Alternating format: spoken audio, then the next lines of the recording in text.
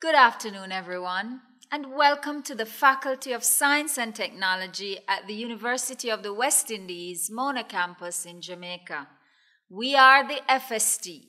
I am your moderator, Marvadine Singh Wilmot, research scientist and lecturer in the Department of Chemistry, and this is Forum 3, the final edition of our special Science for Today series, Fighting COVID-19, Science in Action. The FST has played a key role in the UWI's rankings from Times Higher Education, which places the UWI in the top 1% of universities in Latin America and the Caribbean, in the top 1% of Golden Age universities, and as the #1 university in the Caribbean. The FST has been credited for leadership on problems such as Sustainable Development Goal number 13, climate action, and Sustainable Development Goal number 3, good health and well-being. And we are recognized as the go-to place for science knowledge, research, and solutions in Jamaica and the Caribbean. Now, the COVID-19 pandemic is a matter of great urgency, and we must strengthen our resilience with scientific solutions. Many of you have told us that Forums 1 and 2 in this series, Fighting COVID-19, Science in Action, has been useful in your daily lives and in your daily fight and in your building of your personal resilience against COVID-19. You have expressed how much knowledge, understanding, and practical solutions we have brought to you. And so we know that through the FST, science is serving its mission. Today, as we close the series, we focus on the way forward. We deepen the conversation around international scientific collaboration, and we examine some specific opportunities in the Commonwealth as we move the fight forward. We talk about the economic fallout of COVID-19 and the role of science and technology in redefining healthcare and education. Responding to your requests, we talk more about Jamaican natural products and their value in addressing regional health challenges. Our very popular section on COVID conspiracies take on 5G and COVID. And of course, we hear more from our students in their response to COVID-19. So stay with us, everybody, and make your contribution by asking questions or making comments in the live chat, which is being moderated by my colleague, Dr. Kimberly Stevenson. Now to our first speaker, Dr. Vicky Gardner. Dr. Gardner is the current General Manager of the Tasmanian Division of Engineers in Australia. She holds a PhD in synthetic chemistry from Monash University and a graduate certificate in project management from the University of New England. Dr. Gardner has led an illustrious career in academia, holding postdoctoral positions at the University of Southampton, University of New South Wales, the Australian Research Council, and lecturing at the University of Tasmania. Later on, she excelled in industry, working in R&D, process and service development, supply chain management, and various business development areas in companies like Oz Industry and Marinova. She's currently the president of the Royal Australian Chemical Institute, but today, ladies and gentlemen, I claim the honor as the first to introduce her to the Caribbean as the first president of the newly incorporated Commonwealth Chemistry. Commonwealth Chemistry is a federation of Commonwealth chemical societies that aims to strengthen scientific capacity, inspire and elevate the role of the chemical sciences to society and policymakers, and celebrate the achievements in chemistry. Now, as a chemist, you know that would be dear to me, and I have had the pleasure of working with Dr. Gardner and other chemists from the Commonwealth on the formation of Commonwealth Chemistry. So now I take great pleasure in presenting and welcoming Dr. Vicky Gardner to speak on the topic International Scientific Collaboration, an Immediate Imperative. Thanks for having me and for the wonderful invitation to present to you today. I send a warm welcome from Australia's capital, Canberra, where I am located, and also on behalf of the Royal Australian Chemical Institute, for which I am the president. Today, I'm not going to talk about the chemistry of the coronavirus because even though I am a chemist, I haven't actually been working in chemistry labs for quite some time, and I'm certainly more of an inorganic chemist rather than a protein and virologist. So what I really want to talk about today is the importance of collaboration as part of the challenges of that we're facing in terms of the coronavirus and the like. For me, it's really important because chemistry is an underpinning and enabling science that really is at the heart of what all of the discoveries that we're going through. And without the collaboration, you're not going to be able to get that chemistry coming through. So what I do want to acknowledge, though, is the impact of the coronavirus that we're seeing all around the world. As of yesterday, I looked up the John Hopkins website, and over 20 million cases of COVID is very sad, and certainly over 700,000 deaths. These get such big numbers, but importantly, there are real people. So me personally, I've known a friend of mine has lost his father and three family members to coronavirus. So it just reminds you that it's more than just the numbers, it's the people. So certainly my deepest sympathies go to those who have lost loved ones. Now, the question is, when all of this comes down to it, is are we against the odds in terms of trying to find a vaccine for the coronavirus and the like? As you've probably already heard that it's about 10 to 15 years normally for the development of a vaccine through to actually making it available to the population. When I was doing some research on all of this, the quickest development of a vaccine was 4 years for the mumps in the 1960s. So that's almost 60 years ago, obviously, or it is 60 years ago. And it was around about the same time that Dorothy Hodgkin was actually awarded the Nobel Prize for the X-ray structure of vitamin B. So when you think about the technology advancements in 60 years, it's really quite phenomenal, and where chemistry has played a part in that. So I guess importantly, we've not had a vaccine for coronavirus up till now.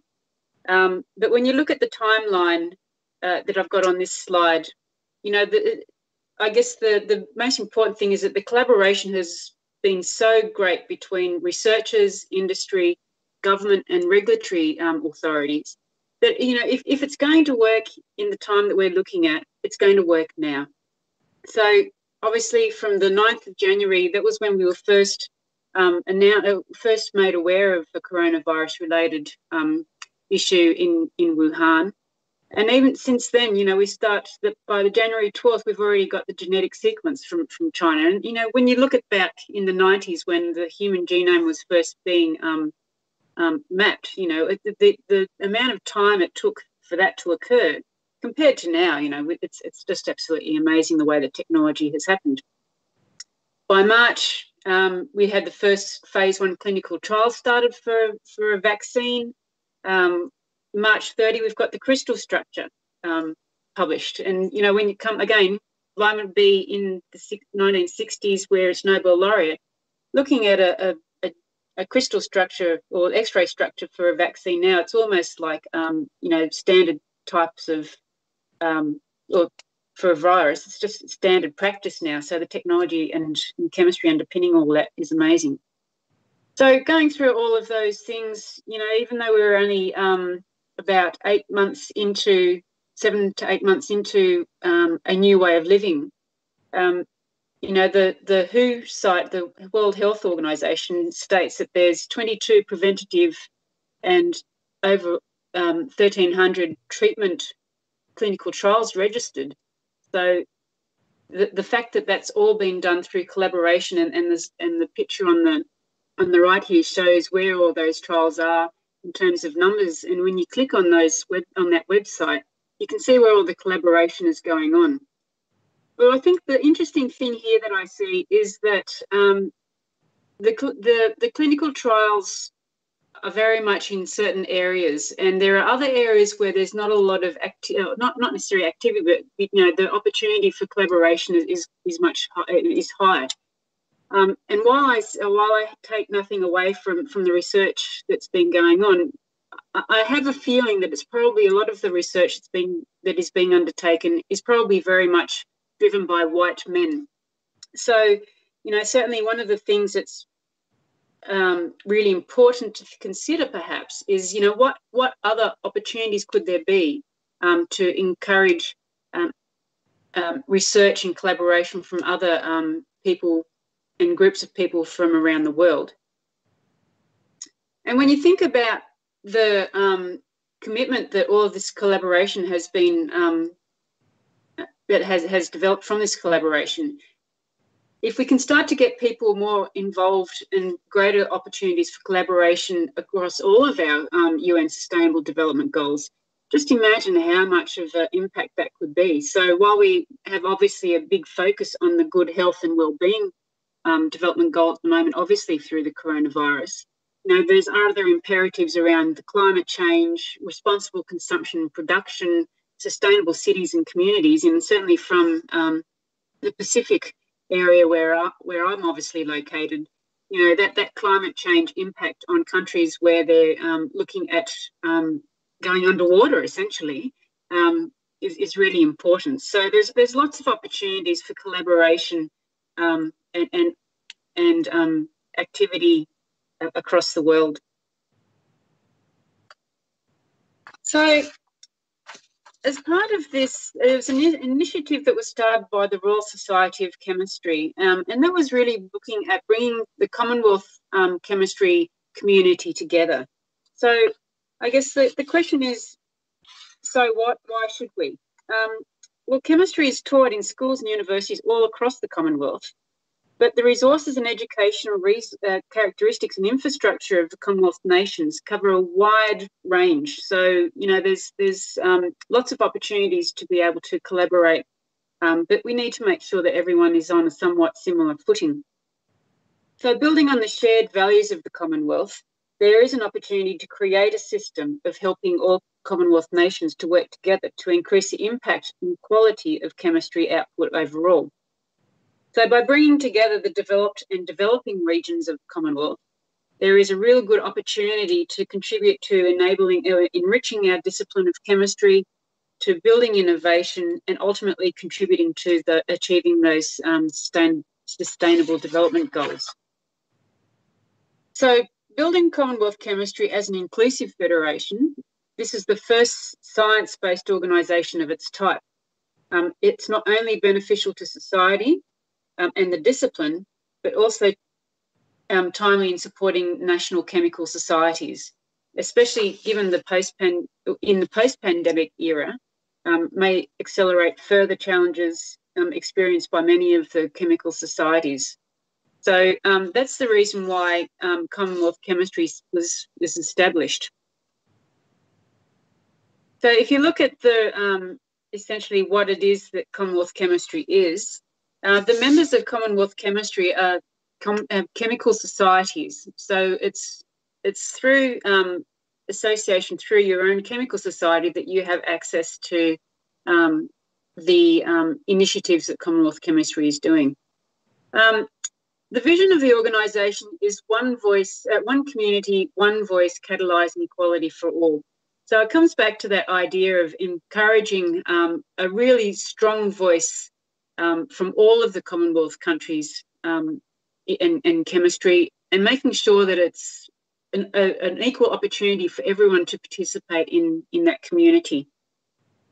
We want to inspire, create, celebrate and elevate the role and practice of chemical sciences for the benefit of the Commonwealth nations and their people. So that's very much around what it is that we can learn from each other, how can we help each other, and to make sure that everyone is involved in chemistry around the world. And of course, to uphold the core values of the Commonwealth. So as I mentioned, the guiding principles behind the Commonwealth chemistry is very much around equal and inclusive representative of all the Commonwealth nations, and recognising that some countries are going to be able to be contributing more in terms of resources or ideas. But the big thing is that essentially what we're trying to do is bring the tide in so that all of the boats can rise as part of that initiative. So these were the conversations that we've had since the meeting in July 2018. As we said, the idea is that by achieving all of these goals in the mission is that we will have a positive impact on individual chemists across the Commonwealth nations. So we'll be able to improve their opportunity to collaborate, to build their profile, to get their research out there, and to be able to increase the opportunity to undertake more research that's very impactful as it is. This will then obviously go on to benefiting the society at large. So as I said before, chemistry is such an enabling science that not only is driving a lot of the initial research into the coronavirus, but if you look at all the rest of the Sustainable Development Goals, chemistry is going to be there, pushing the frontiers of all of those to achieve those goals.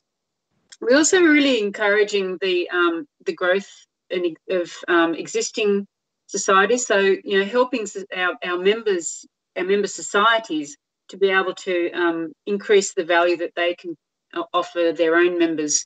So that's really a big important aspect of what it is that we are doing as a federation, but also to make sure that we are diversifying our discipline in terms of the active participants in our discipline, because as we all know, diversity actually improves decision making and brings a new way of thinking, increases the pool of knowledge and the way of thinking in everything that we do.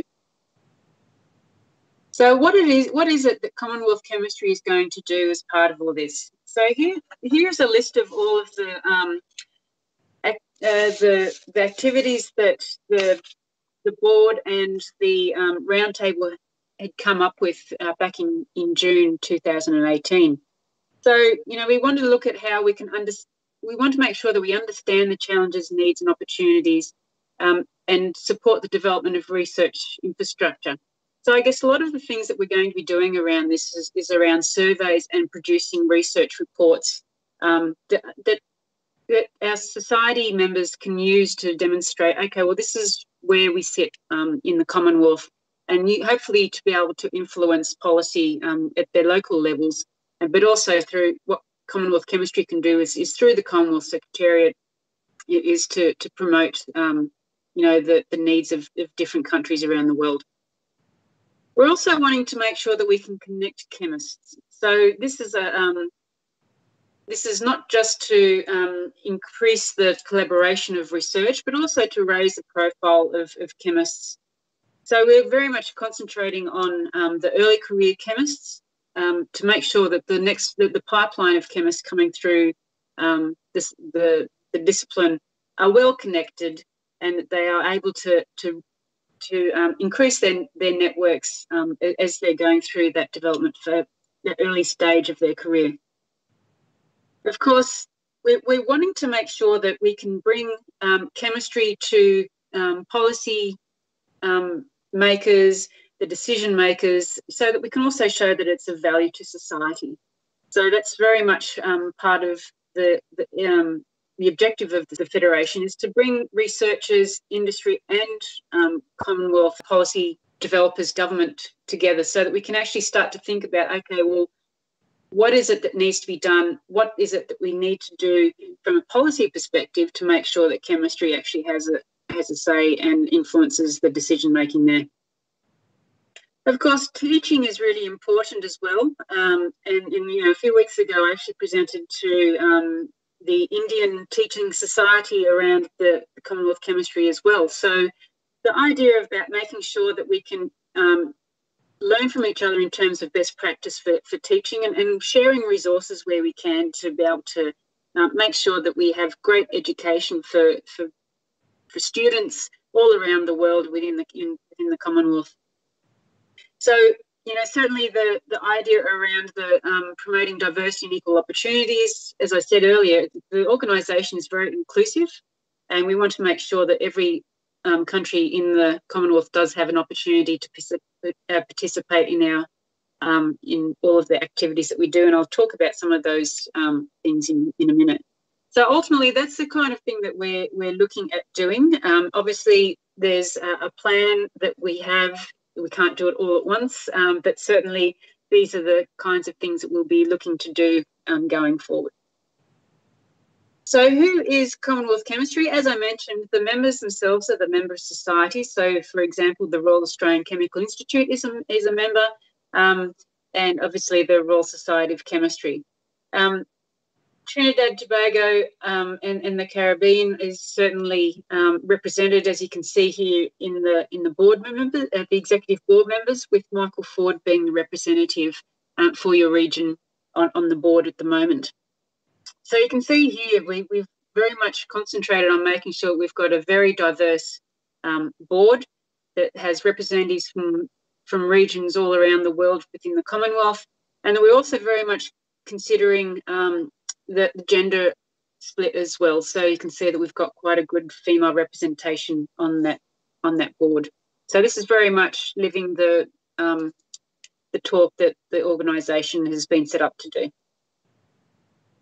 So what I want to do now is just go through some of the initiatives that have been started. So as you all will be very well aware, is that the first face-to-face Congress for Commonwealth Chemistry is going to be in Trinidad and Tobago, and I was extremely disappointed that I wasn't able to come over earlier this year with having had all the flights booked and everything like that. But I guess the kind of thing that we're doing here in terms of encouraging inclusivity and diversity is making sure that we had equal representation from those to participate from all Commonwealth countries that were wanting to attend. And also making sure that we actually we did set a target of at least 30% female participation as well. So between that and looking at, making sure that our program was catering for the early career chemists to be able to increase their networks and build the profile of their research. What we've actually managed to do is to provide quite a diverse conference program through the Scientific Organising Committee and the local organising committee that really does represent the different interests of the Commonwealth across the globe and the different priorities. So that Congress is unfortunately postponed, the face-to-face. Obviously, it's not necessarily a good time to be having it now. But in the middle of all that, we've got a society, our scientific organising committee, which is looking at how can we actually still continue to build or to deliver the objectives of what this Congress was going to do throughout the period between now and when we have our face-to-face Congress in Trinidad and Tobago. So one of those initiatives is to have a poster event where all of the early career chemists that were going to be attending the Congress actually do have an opportunity to promote their research through a poster event. And that's going to actually be held in about 2 weeks' time. So we've got people, all of the 150 early career researchers preparing their posters for where people can come and have a look. So certainly keep in touch with what that is going to be, when that's going to be happening, and it'll be great to be able to see if you can see what's going on around the world. One of the other initiatives, given that we did have to start refocusing our activities from the face-to-face Congress, but also still keeping in mind how can the Commonwealth Chemistry assist its member societies in keeping connections with their members, their individual members, and to be able to help with ongoing member value. It was very nice of the Royal Society of Chemistry to offer access to Chemistry Worlds to all of our member societies members. So I really encourage you to be able to access this. The website is there, so please feel free to go and access that, getting stories from all around the world and just keeping contact with other activities that are going on in that respect. So coming back to the survey piece I mentioned before, we have got one survey that is going to be launched very shortly. And this, again, is very much looking at the early career chemists in terms of what are the challenges that they're facing.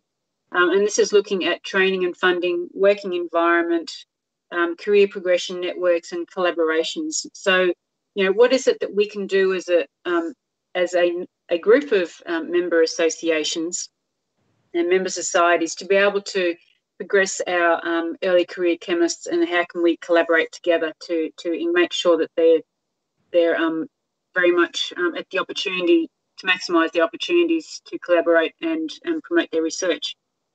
So that's about to be kicked off in September, and we expect that the results from that will be released sometime next year in a report that we can then start to put some activities around that to assist our early career chemists. So would love to make sure that, the people that are, we're going out to certainly the early career chemists that were going to be participating in the Congress, but, I'd be great for making sure that you can help encourage people to participate in the survey. So that's the kind of things that we're up to. I guess the main thing that I want to say, just to finish off, is that, as a scientific community, we do have a challenge to progress collaboration under the circumstances that we see ourselves. It's very much the fact that we are in a situation where we can't get together physically, but we can still virtually. So, as I said, this scientific organising committee, which is it's a board group, and is very much looking at what it is that we can actually be providing between now and the face-to-face Congress. So I'd really encourage you to think about what is it that would help you and your society to be able to build member value and derive those opportunities for building profile and making connections and also promoting the research that's been going on. So please work with Marvadine and Michael on that, on how Commonwealth Chemistry can assist you. And with that, I will finish. And again, thank you so much for the opportunity to speak with you today. Thank you, Dr. Gardner. Commonwealth Chemistry is a refreshing and relevant partnership. I mean, the Commonwealth partners on sports with Commonwealth Games, on policy through the Commonwealth Secretariat, on culture, education, law, and charity. Partnership in science is indeed an immediate imperative, particularly in the current fight against COVID-19. Once again, Dr. Gardner, we thank you. Our second contributor, Dr. David Picking, is a postdoctoral research fellow at the FSD's Natural Products Institute. His research aims to provide strong evidence base for safe medicinal plant use within the Jamaican healthcare system and to support the development of a successful Jamaican natural health products industry. To this end, Dr. David Picking has been involved in the development of the Tray Mill Network, Traditional Medicines in the Islands, which validates and expands medicinal plant use in primary healthcare across the Caribbean. His work has led to the documentation and distribution of a community book detailing both the traditional knowledge and scientific data for 25 commonly used medicinal plants. And he's also documenting the use of root tonics across the island, which is an under-researched area, but is key. In fact, it's a key aspect of Jamaican national heritage. I present to you, ladies and gentlemen, Dr. David Picking on Jamaican natural products, their value in addressing regional health challenges. So my name is Dr. David Picking from the Natural Products Institute. So I'd like to start by thanking the moderator, Dr. Singh Wilmot. So I'm talking about the Jamaican natural products and their value in addressing regional health challenges. So the areas I want to cover are natural products for national development, natural products for health security, Jamaican surveys, and clinical trials, and a particular type of clinical trial using reverse pharmacology, and then conclusions. So by introducing my talk, I think it's important to understand that within the context of COVID-19, we're all obviously looking for silver bullets. But the reality is for the development of pharmaceutical drugs in the region and for the development of natural products, we're currently unlikely to find any silver bullets. But hopefully in the talk I'm about to give, I can focus on some of the low-hanging fruits and the opportunities that exist within our natural products. So moving straight into natural products for national development. So what do we know about Jamaica? We know that Jamaica is a biodiversity hotspot with high levels of bioactivity. What does that actually mean? Well, it means that in Jamaica we have a lot of particularly plants that have medicinal properties that people historically have used to maintain health and to treat a wide range of health conditions. And by high levels of bioactivity, what we know is that, again, through that traditional use and through extensive and increasing research, that a lot of those plants contain what we call the key phytochemicals or key constituents that give those plants their medicinal properties. And so when a plant is said to be bioactive, those phytochemicals are known to have a positive impact on health. We also know that in Jamaica we have a wealth of traditional knowledge, and based on surveys, we've identified that 73% of Jamaicans use botanical medicines on a regular basis. In 2018, the Jamaican government gave approval for natural health products, NHPs, also referred to nutraceuticals, to be recognized for the first time as a separate category in the country's Food and Drug Act, with changes expected to be enacted in 2020. This is a significant opportunity for us based on the change in legislation to move ahead with the Jamaican nutraceutical industry. And the change in legislation with introduction, so it'll become the Food, Natural Health Product and Drug Act, mirrors very similarly the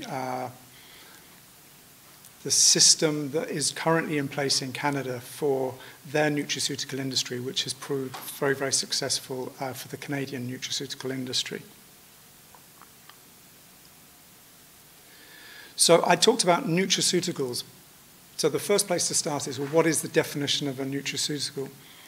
We know a nutraceutical, based on some of the definitions, is a product that contains one or more of the dietary ingredients, like a vitamin, a mineral, an herb, or other botanical, an amino acid, or any other substance used to supplement the diet by increasing total dietary intake.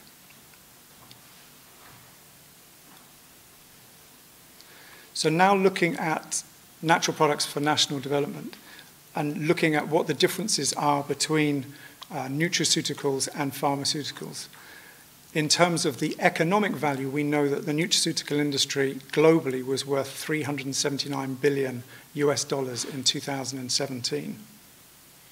We also know that between the years 2000 and 2014, 18% of FDA-approved pharmaceutical drugs were derived directly from natural products.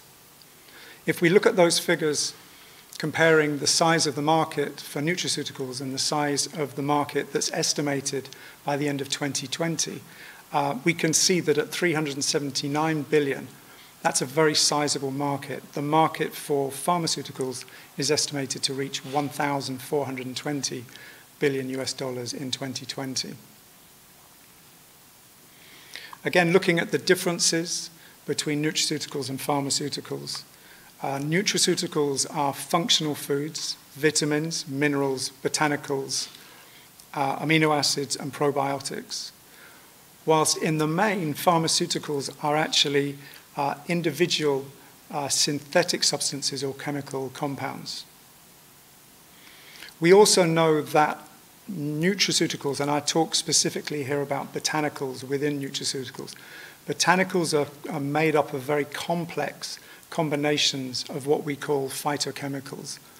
And these phytochemicals are normally classified according to their chemical structure into different groups. So you'll hear terms like tannins, flavonoids, saponins, alkaloids.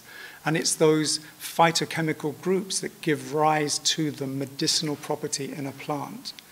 What we also know is, unlike a pharmaceutical, that complex combination of phytochemicals often gives rise to what is called a synergistic or entourage effect. And these effects mean that the individual phytochemical, if taken alone, wouldn't necessarily show a medicinal value. But in combination, the combination of those different phytochemicals often gives a plant-based medicine its medicinal value.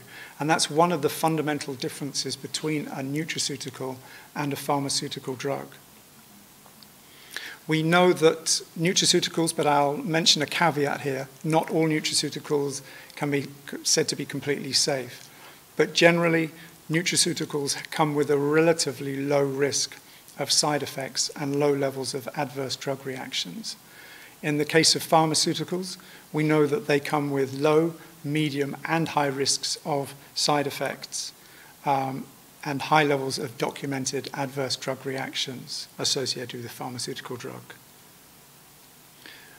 In terms of their regulation, this is where there's a major difference between nutraceuticals and pharmaceuticals. Unfortunately, nutraceuticals currently experience wide variations in regulations, both by country and regionally. And that impacts significantly on the quality standards that exist. So the caveat, buyer beware, very much exists for nutraceuticals. So one has to be very careful about the source of the product that consumers are buying. In terms of pharmaceuticals, however, the industry is very heavily regulated internationally, and rigorous quality and standards are maintained internationally. In terms of availability, nutraceuticals are widely available always as over-the-counter products in supermarkets, specialty shops such as health stores in Jamaica, and via the internet. Pharmaceuticals generally are only available either on prescription or over-the-counter in pharmacies. So now I'd like to move on to talk about nutraceuticals and the value chain. And in terms of speaking about the value chain, I want to look at how science and research can move a natural product up the value chain, both in terms of the economic value of that natural product, but also, and probably more importantly, in terms of its value for health security. So if we take as an example turmeric. Turmeric is a well-known food that's incorporated extensively in curry. It's eaten worldwide, but it's also extremely well documented. Lots of published papers on the value of turmeric in the human diet and for the treatment of various health conditions. So I want to look at taking turmeric up that value chain. So the slides I'm showing show turmeric as a food-grade powder, simply ground and packaged, would be worth as a price per daily dose, so we're talking about its medicinal use here, would be valued at, say, $3 Jamaican. If you take that same food-grade powder and simply put it into a capsule and change the way in which you are presenting it to a consumer, the value moves up to $30 Jamaican. Then if you really start to put some science and research into it, one of the challenges, for example, with turmeric is not, or the key phytochemicals in turmeric are not so bioavailable. What do I mean by bioavailable? Okay, so curcumin, which is the phytochemical in turmeric that gives it its color and its medicinal value. generally is not that easily absorbed. In other words, it doesn't move from the digestive tract into the bloodstream. But through science and through some of the extraction processes, you can actually significantly increase that bioavailability and therefore increase the efficacy of this plant extract in the maintenance of health. And economically, you see the value jumping there from 30 Jamaican dollars up to $120. If you then look at the growing conditions of that plant and actually optimize the growing conditions in terms of guaranteeing organic standards, so you're optimizing the soil conditions and the environment in which that plant is grown, and you're guaranteeing that it's free from pesticides and herbicides, you again see a significant value, both in terms of its medicinal properties, because now the plant is naturally optimized to produce high levels of those key phytochemicals, but also in terms of its economic value. It now comes in at 190 Jamaican dollars per dose. So now I want to switch to looking at the use of natural products and their value in health security. And I'm going to focus mainly on botanicals. That's what's predominantly used in Jamaica. So if we look at the value of botanicals in Jamaica for health security, I want to look at them in terms of three key areas. One is very much one of those hanging fruits. The second one is a moderate hanging fruit, and the other one is a much longer term investment.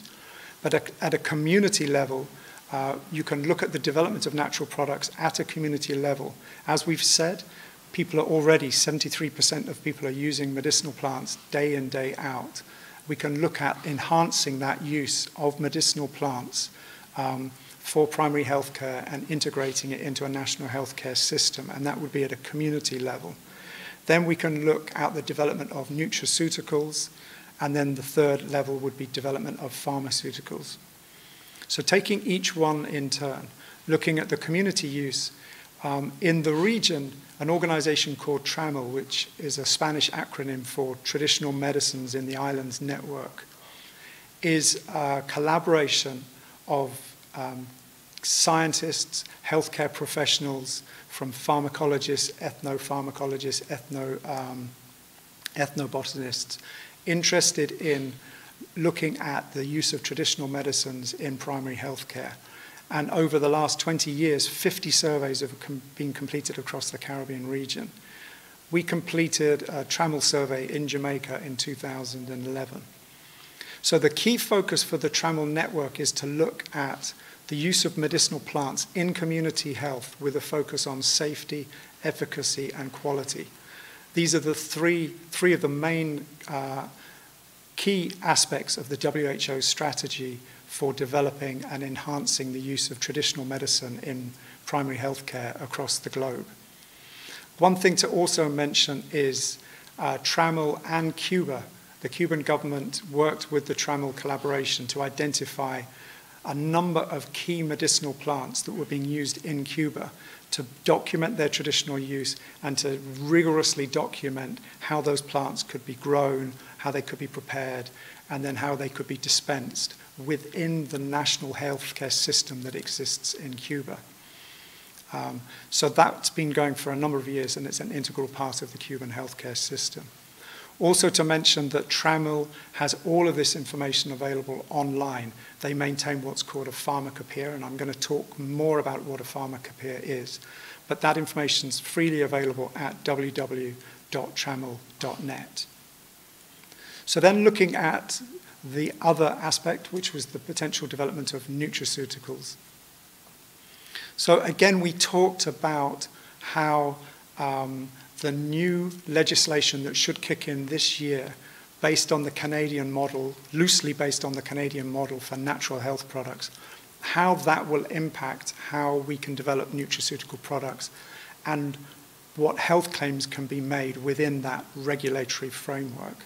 So at the most basic level, what the regulatory framework requires is that your nutraceutical is safe, and is safe both in terms of the quality of the product and safe in terms of its safe use in humans. And to prove safe use in humans, you have to have documented traditional use going back, well, depending on the region, in Europe they require 15 years of documented traditional use. So with those quality standards that, for example, look at good agricultural practice, look at current good manufacturing practice, and hopefully would incorporate organic growing standards as well. You maintain that you have a nutraceutical that is of high quality. The next level would be to be able to make certain claims about health benefits for your nutraceutical. And this would be requiring you to actually be able to say in your botanical medicine, for example, that you have certain types of phytochemicals. So, for example, flavonoids are known to be very beneficial for cardiovascular health. So if you can show that in your botanical nutraceutical you have high levels of particular botanicals called flavonoids, then you could make a health benefit claim because you can actually show that there are a definitive number of those phytochemicals in your plant and the amount that is there. So that would allow you to what's called characterize and standardize your nutraceutical and to quantify the levels of those key phytochemicals in your plant. And with that, you'd then be able to make those health benefit claims. So, for example, this product will help support cardiovascular health.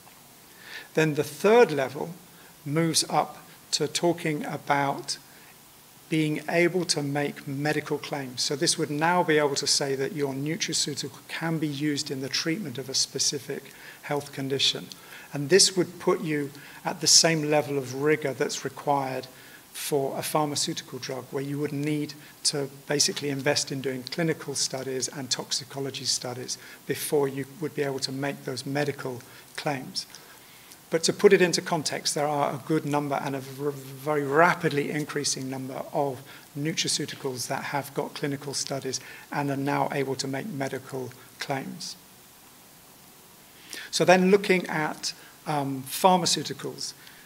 With pharmaceuticals, we know that 18%, as we said, of pharmaceuticals are derived from natural products. So there's a significant opportunity where, through traditional knowledge, we've identified a particular plant, we've identified the key phytochemicals in that plant. That's a great opportunity to then take those phytochemicals and to take them down the drug discovery route.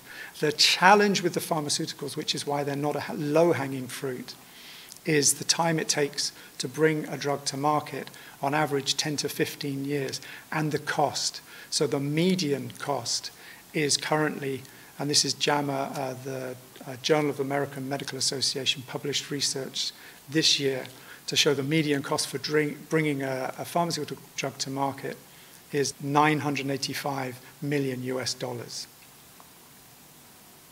Okay, I said I'd talk about the importance of pharmacopoeias. So a definition of pharmacopoeia is a legally binding collection of standards and quality specifications for medicines used in a country or region. That's the WHO definition. And in talking about pharmacopoeias, to put that into some kind of context, China and India are the biggest exporters of nutraceuticals. So China, in its national pharmacopoeia, has over 2,000 monographs for plants, fungal, animal, and mineral preparations, where it lists the source of those natural products, how they're identified, how they're prepared, what are the key health problems that they can be used to address, what the correct dosage is, and what are any of the cautions involved in taking them. In India, the national pharmacopoeia lists 93 monographs. But in addition, in India has a 3,000-year history of traditional medicine, two forms, Ayurvedic medicine and Unani medicine.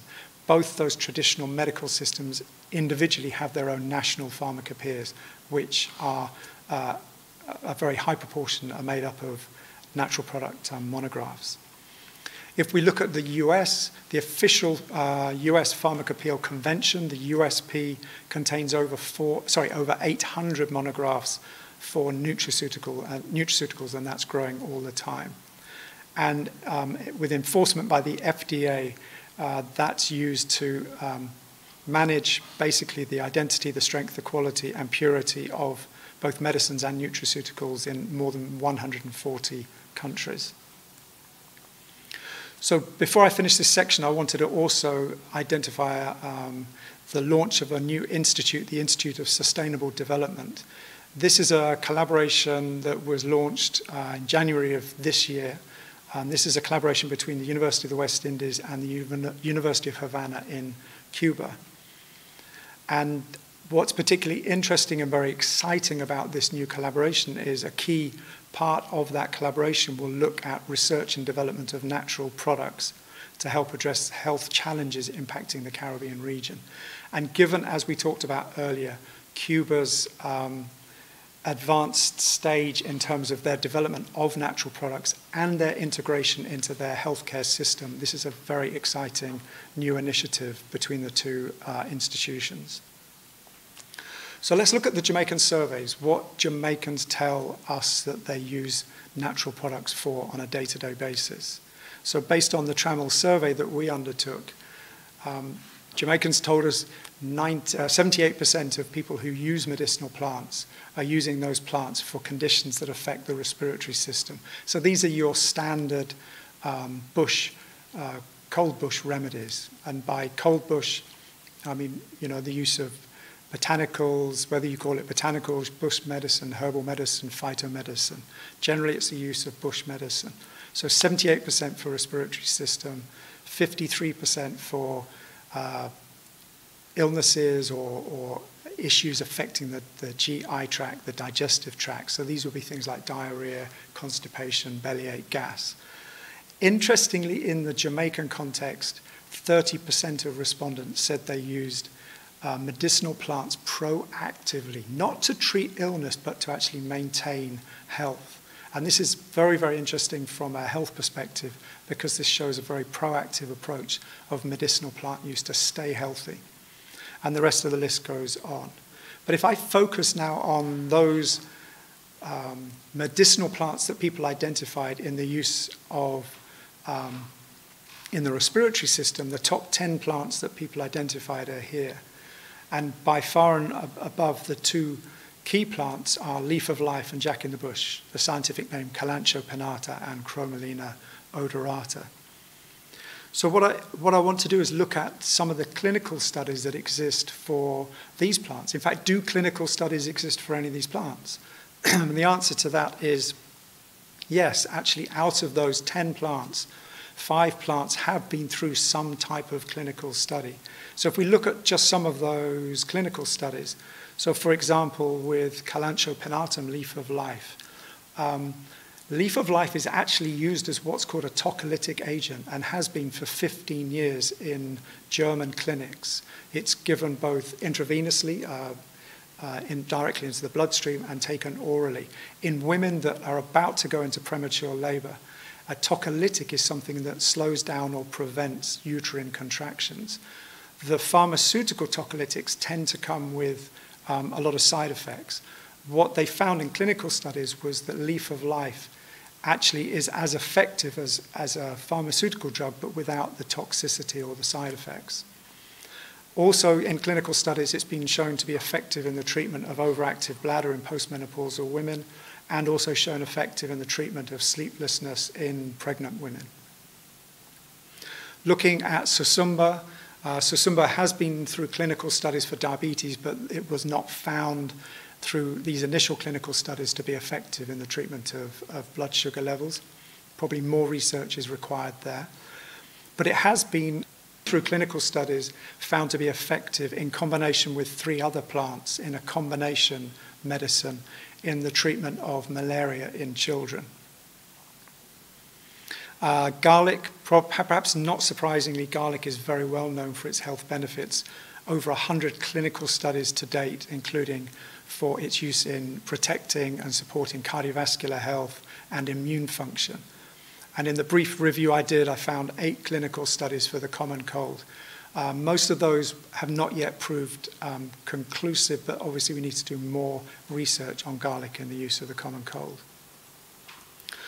Citrus aurantium, also known in Jamaica as Seville orange or bitter orange, 16 clinical studies showing it's effective for weight loss, particularly one of the key phytochemicals, P-cinidefrin. And then lastly, coconut, particularly coconut oil. There's been some very interesting clinical studies to show the potential role of coconut oil both in the prevention and early stage treatment of Alzheimer's disease. Also, interestingly, clinical studies have, a number of clinical studies have said that coconut oil has been shown to reduce abdominal obesity, to lead to weight loss, reduce body fat, and to optimize HDL, which is the good cholesterol, referred to good cholesterol. In terms now, so moving now on to an area of clinical studies I wanted to talk about, which looks at reverse pharmacology. So this is a clinical study that was done in Mali. So this was done with the approval of the Malian government and with WHO approval. It came with EU funding, European Union funding, and it was a collaboration between a number of research teams, but predominantly a research team from the University of Oxford and a research team from the University of Lucerne in Switzerland. So what the research term did was they started by working with the traditional healers in rural communities. And in fact, the traditional healers were part of, an intrinsic part of the research team. So working with those traditional healers, they shortlisted 4 or 5 medicinal plants that the healers were using for the treatment of uncomplicated malaria in children. They ended up shortlisting one plant, and that's the plant that's shown here, held by the traditional healer, called Argemine mexicana, also known, and it's found in Jamaica, known locally in Jamaica as holy thistle or blessed thistle. So what they started off by doing was, this was a traditional medicine that had got years and years and years of traditional use and had shown safe use in human beings. But in order to ensure that that safety could be shown in a clinical, preclinical setting, they did animal studies to confirm that there was no toxicity. So they're moving, but one part of the plant actually is toxic, the seed. So one of the added values that the researchers were able to do was to work with the traditional healers to ensure that the seeds were excluded from their preparation of their traditional medicines. So they then initially did a clinical study with those children that were taking the traditional preparation, and through that initial clinical study they were able to identify the safest and most effective dose of that traditionally prepared medicine. Then, having done that work, they then moved on to the randomized clinical trial, where one group of children were treated with that traditional medicine prepared by the traditional healers, and then a second group of children were treated with a standard pharmaceutical treatment for malaria. Now, the final part of the research protocol was, having completed the clinical studies, was to then identify, well, what are the phytochemicals in that traditional medicine that were giving rise to the antimalarial properties? And by identifying those key phytochemicals, they were able to standardize and help support the traditional healers to standardize and ensure quality control in their local produced herbal medicine. They were then able to take that information and then start to develop the product as a nutraceutical. So instead of the local medicine only being available, say, rurally in that community, you can now start to expand its use into other communities, urban communities, and then potentially into other countries as well. And then in addition, having identified those key phytochemicals can then be taken down the drug discovery route to that longer-term potential development of a new pharmaceutical for the treatment of malaria. So what were the results? So here are the results. 90%, nearly 90%, 89.3% showed efficacy against malaria in children compared to the pharmaceutical drug that came in at 95% efficacy. The pink columns show where you get remission. So the children who'd been treated then had a flare-up of malaria and had to be treated a second time. So the flare-ups occurred in about 10% of those treated with the pharmaceutical drugs and about 13% of those treated with the traditional medicine. When we look at the cost per episode of malaria, what you see is a huge, very, very significant difference between the cost of the pharmaceutical and the cost of preparing a locally produced herbal medicine. So what were the lessons that the researchers learned from this reverse pharmacology approach? They were able to show that the efficacy and safety of the traditional prepared medicine was comparable to the standard pharmaceutical drug. They were able to show that this traditional phytomedicine could go through a rapid development to come up with an improved traditional medicine in comparison to 10 to 15 years for a pharmaceutical drug to be developed. They were able to show that the cost of doing this type of research in comparison to the cost of a pharmaceutical drug development is incredibly low. This whole project cost around 500,000 US dollars. And what they were also able to show was that the end product was unbelievably affordable and immediately available. And most importantly, they were able to show that the phytomedicine in its traditional form could be developed in parallel with conventional drug development. So in conclusion, what we've shown, what hopefully I've talked about, is that there are currently no silver bullets, no silver bullet solutions, but that natural products can significantly benefit national development and national health security. That opportunities exist on these three levels that we've talked about. The enhanced use of traditional medicines at a community level, the development from that traditional use of nutraceutical products that can be then used at both a local level across the nation, but also then regionally and internationally. And that the longer-term development of pharmaceutical drugs is also a possibility from this type of research. What we know, though, is that critical to the success of this type of approach is an equitable collaboration with traditional knowledge holders and with community members who are the owners of this traditional knowledge.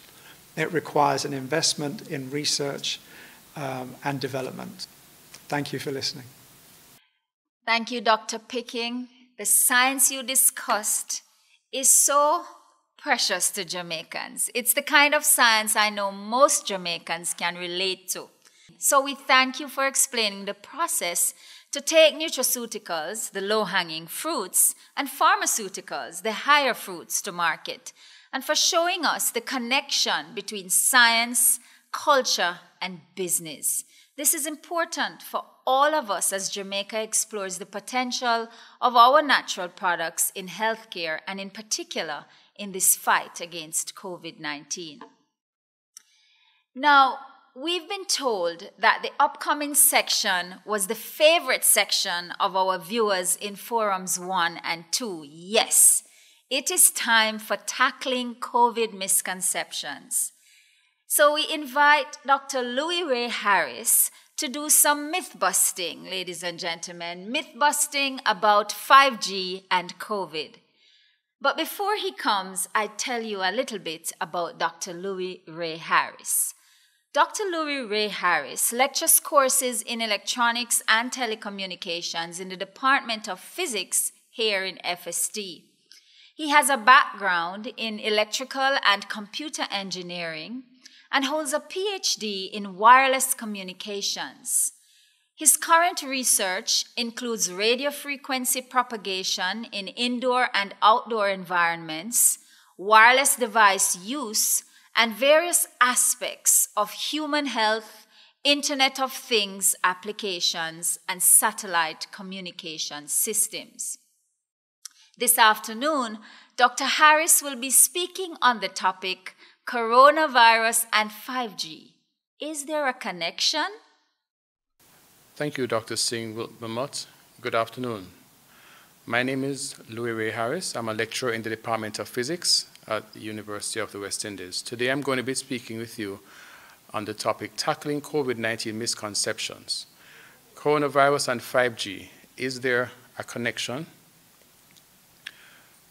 Well, to start, let's go back to the 3rd of January 2020, when there had been reports coming out of Wuhan in China about a mysterious virus. The authorities in China had launched an investigation to determine what was the cause of this mysterious pneumonia. It had been affecting dozens of people, and they were not sure what was the cause. Fast forward to January 9, it was determined that this mysterious illness was caused by the coronavirus. Then it began to spread, and other countries then began to take note and shut their borders, as the case may be. Now, in a short while, there were then social media rumors that came up. The most popular ones were that Bill Gates had created this virus, and 5G actually was the cause of COVID-19. There are some others that say that 5G is actually a bioweapon, and that there are some others related to, for instance, colloidal silver being a cure, ibuprofen being dangerous to take, and so on. And these conspiracy theories thrived with the way that social media has been propagates. And soon after that, picking up from the 5G conspiracy, some cell providers in Europe began to report that their cellular masts were being burnt. And it was believed that this was because of persons who were of the impression that 5G's installation in those countries would make them more likely to catch the coronavirus. So there were different mass attacks. April, there were some reports on the BBC. There was reports in even Belgium where this diagram shows a fire that had burnt, significantly damaged one of the antennas, 5G antennas. Closer to home, the local providers, Digicel and Flow, began to report that their infrastructure had been damaged, and that some of it incurred costs of up to several millions of dollars. In South America, one village in Peru, whose infrastructure was about to be repaired by some technicians, their villagers kidnapped the technicians because they were afraid that they were going to be installing 5G antennas, which would then cause them to become infected by coronavirus. Back in the UK, talk show hosts made some comments that were deemed to be irresponsible by the regulator in that country, the Ofcom. And there were some other scientists who branded 5G claims as complete rubbish because it was widely accepted, at least in the scientific community, that there was no correlation between the two. Coming back to Jamaica, the OUR, the regulator in Jamaica, they released a statement that says, as the regulator of the telecommunications sector, the OUR advises that currently there is no deployment of 5G technology in Jamaica. As well, none of the existing mobile telecommunication providers has advised of any definite plans for the immediate implementation of this technology, end quote. In addition, the spectrum regulator, the Spectrum Management Authority, released a statement, and in that statement it also specified clearly that there has been no 5G assignment in Jamaica, and they have received no application with respect to the operation of any 5G technologies, and consequently has not made any recommendation to MSET regarding same.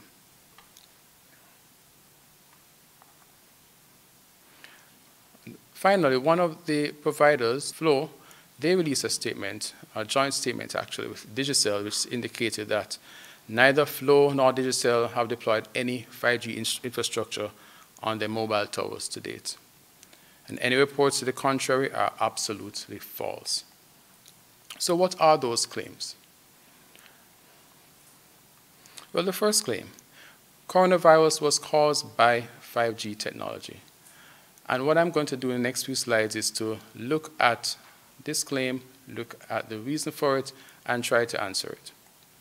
So first, let's look, when was 5G developed?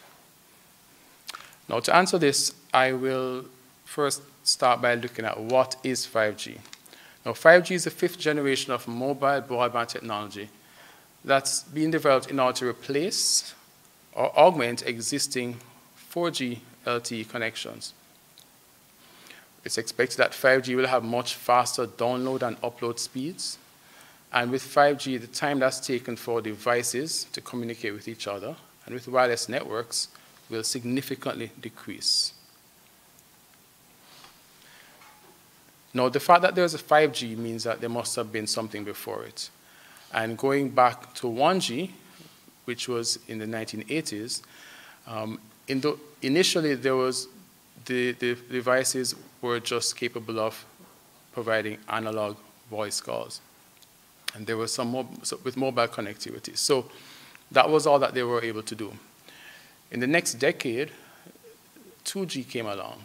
And in that, the upgrade from 1G was the ability to have basic text messaging, so your SMS became a reality, basic data services, and digital voice calls. Then in the early 2000s, there was the introduction of mobile broadband, with smartphones being able to send both images and video. This was a revolution, and many persons enjoyed the benefits that it brought. However, there became the need for a much faster mobile broadband technology that used internet protocol, which would allow all of the mobile devices to talk with each other, and to talk with the network using IP. And that was in around 2010. Simultaneously, while the mobile wireless evolution was taking place, there was also a wireless LAN evolution. That's local area networks. So the Wi-Fi protocols and standards were being developed. So there were 1G, 2G, 3, 4, and 5G standards as well that were also evolving at the same time as the mobile wireless technologies. And it should be noted that in between these decades, there was a phased introduction of the technologies as the next standard became agreed upon. So even though the 5G standard has not been fully determined and had not been fully agreed upon until very recently, many aspects of it had been signed off on and had been introduced to varying degrees in different countries. And the justification for 5G development, well, the projection back in 2011 was for dramatic increases in the monthly data traffic, increases of more than 30% compound annual growth rate in the per subscriber traffic by users of smartphones, tablets, and laptops. Remember, this was a decade when your images and your video became a reality. And so that was taking off exponentially. Cellular networks became the primary platform for connecting everything to everyone. And there was also the projection that the Internet of Things, machine-to-machine, and vehicle-to-vehicle, or V2V communications, would become much more of a reality. The predictions for 2020 at the time were that there would be more than 20 billion connected Internet of Things devices. So there began to be talk about things like enhanced mobile broadband, EMBB, which would have peak data rates of 10 to 20 gigabits per second. The traffic, it would allow 10,000 times more traffic than the previous generation. Energy savings would be realized. It would allow applications like virtual reality, augmented reality. There was also massive machine communication, MMTC, which would allow a large number of devices like meters, smartphones, your watches, your visors, even your wind turbines. Everything would be able to connect to the network. So there will be long-range communications, a high density of devices, several tens of thousands per square kilometer. We'd have very low data rates also will be supported for sensor applications especially. The battery life would be very large, and there will be asynchronous access. There's also ultra reliability and low latency, URLL, which would really allow applications such as vehicle-to-vehicle communications. So your cars would be speaking to each other on the road, so there would be collision detection. There would also be driverless cars, remote surgeries. All this will become reality. And that was a projection back in 2011, one of the justifications for the development of 5G technology. So as I mentioned, in between the decade, there were some developments and phased introductions. So from as far back as 2017, there were some initial deployments in the US, in Korea.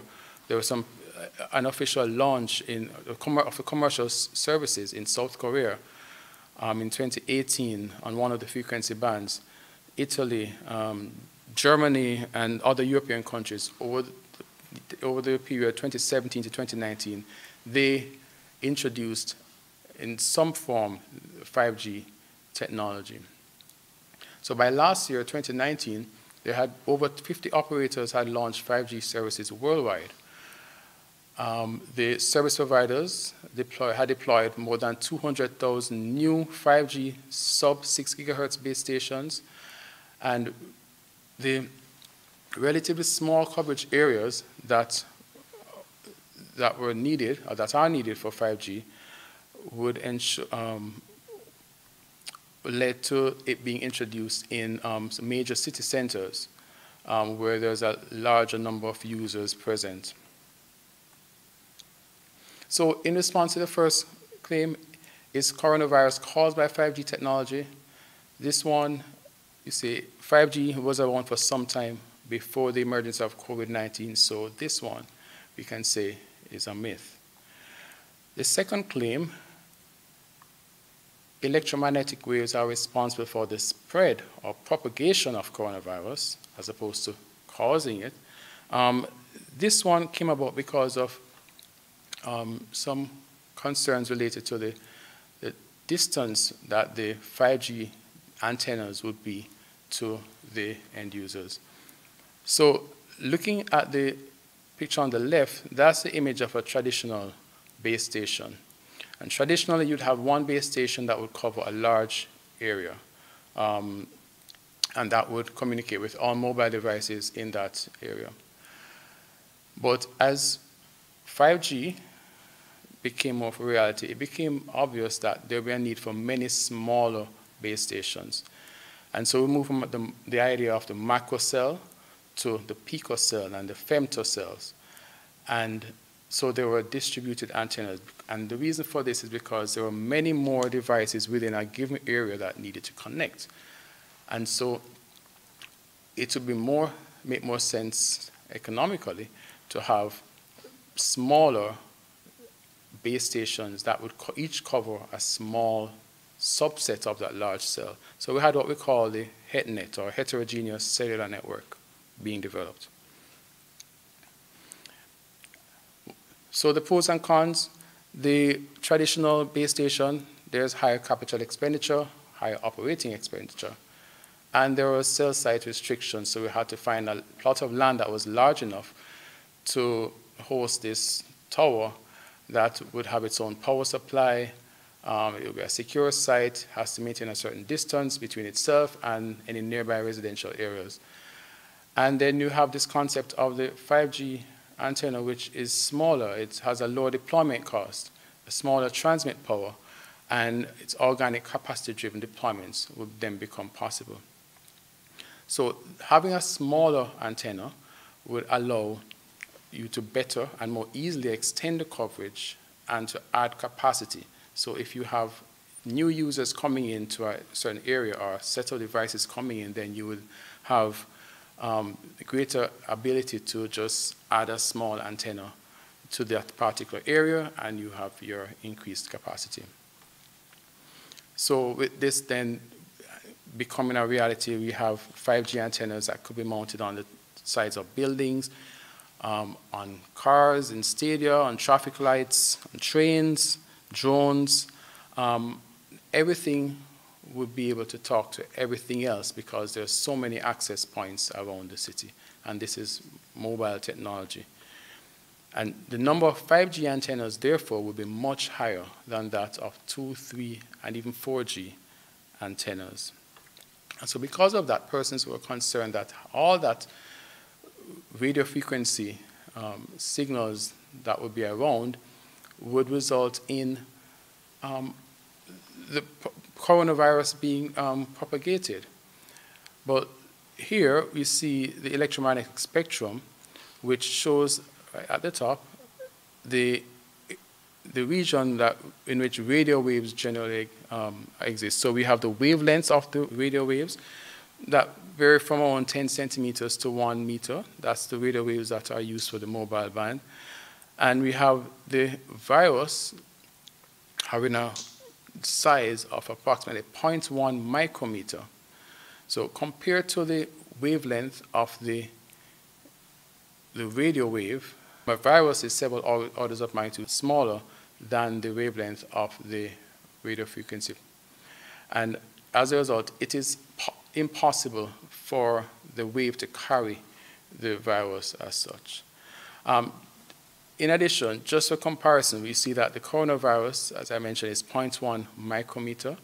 And compared with the red blood cell, which is 7 micrometer, or even PM10, particulate matter, 10 micrometers, it is really very, very small. Now, waves, how do these waves operate? The waves are caused by disturbances that transport energy away from a source. Waves transport energy and information. They do not transfer matter. There are different types of waves, mechanical waves such as seismic waves, sound waves, which require a physical medium. But electromagnetic waves, which really is the type of wave that we're talking about, the RF signals, they do not require medium. So you can have RF signals that are going through space where there's no air, visible light, X-rays. These are all examples of electromagnetic waves. And so there's no physical boundary between the waves and the objects, such as the coronavirus. So there's no way that they can actually cause the virus to propel or propagate in a particular direction. And I show this picture to give the example of the Mexican wave. In a stadium, a Mexican wave is caused by persons going up and down, and then as it goes around the stands, then it's really the wave motion appearance is created. The individual persons do not actually move along the direction of the wave. It is the motion of the wave that moves. So in the same way, the coronavirus is not moved along the path of a wave. Okay? So that's an answer to the second claim, that electromagnetic waves are responsible for the spread of coronavirus. And in response, as I said, they transmit only information and energy, but not matter. So the third and final claim I would just want to address here, but don't the specific frequencies used by 5G make it different from other mobile technologies with respect to coronavirus propagation? In other words, even though we have established that EM waves cannot propagate matter, isn't 5G different? Don't they use different frequencies? And the answer is yes, they use different frequencies. However, let's look at the assignment of those frequencies. The International Telecommunications Union, which is a body that exists under the United Nations, they govern the assignment and allocation of electromagnetic spectrum frequencies for use by entities worldwide. So the radio stations, your TV stations, your cellular providers, etc., all of them have to operate on frequencies that have been assigned to them by the ITU through local regulators in individual countries. Now, Jamaica is in Region 2, which is America's region, and also has the US, which has the FCC as its regulator. So many of the decisions are made by the FCC also affect other countries in this region. And the FCC has specified on the low and mid-band frequency spectrum for 5G to be between 6 to 900 megahertz and the 3 gigahertz band. The 6 to 900 megahertz band is useful for wider coverage. It allows greater range. The mid-band spectrum allows a balance between the coverage and greater capacity. And the diagram on the right shows two waveforms. One has a low frequency, one has a high frequency. The low frequency one has a longer wavelength, which is the distance between adjacent peaks, whereas a high frequency one has shorter wavelengths. So more oscillations are completed per unit time with the high frequency signals. So with the high band spectrum, based on the FCC's actions, with the high band spectrum, based on the FCC actions, it's best for high capacity applications, extends from 24 gigahertz upwards, that's 24 by 10 to the 9 times per second. The wavelengths therefore vary from 1 to 10 millimeters, which is why they're called millimeter waves. And this is much smaller compared to the wavelengths of existing smartphones, other wireless devices, which are several tens of centimeters. Up to now, the primary use of millimeter wave band has been for satellites and radar systems. And just to give you a comparison, the lower band, which you see on the left there, that is equivalent to a highway that has a dual carriageway, which only has 2 lanes in each direction. When you look on the right, you see a highway with 6 lanes in each direction. That is really aimed at showing you the increased capacity that you can get when you use the high band spectrum as opposed to the low or mid band spectra. So therefore, a lot more data traffic can flow in the high band spectra. So that is why it's so attractive, and which makes it different from the frequencies used for the 2, 3, and 4G technologies. In some countries to date, they have already assigned as a spectrum the 3 gigahertz band, the 4 gigahertz band. So we see China, the EU, US, Japan, South Korea. There have been different bands and sub-bands that have been assigned. And in the 26 or 28 gigahertz band, there are also some that have been assigned by each of the countries, although not all of them have yet been implemented in their actual infrastructure. So can these low and mid-band spectra propagate coronavirus?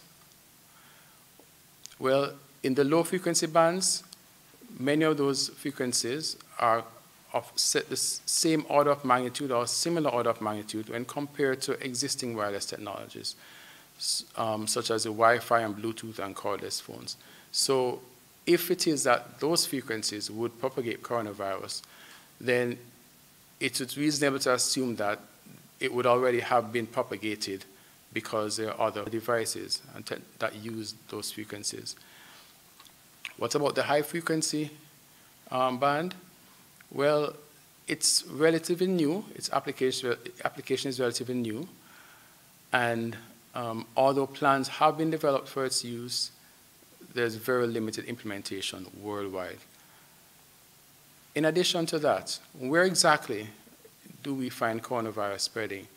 Well, up to this week, based on the map, we see that coronavirus is virtually in all countries worldwide, including countries that have not yet implemented 5G. In fact, the majority of them have not implemented 5G. And the majority of them, well, quite a number of them may not even have 4G technology as yet. So this essentially goes to show that the coronavirus cannot be spread by the higher frequencies of 5G. And just to show, the WHO has released a fact flyer which states viruses cannot travel on radio waves or mobile networks. COVID-19 is spreading in many countries that do not have 5G mobile networks.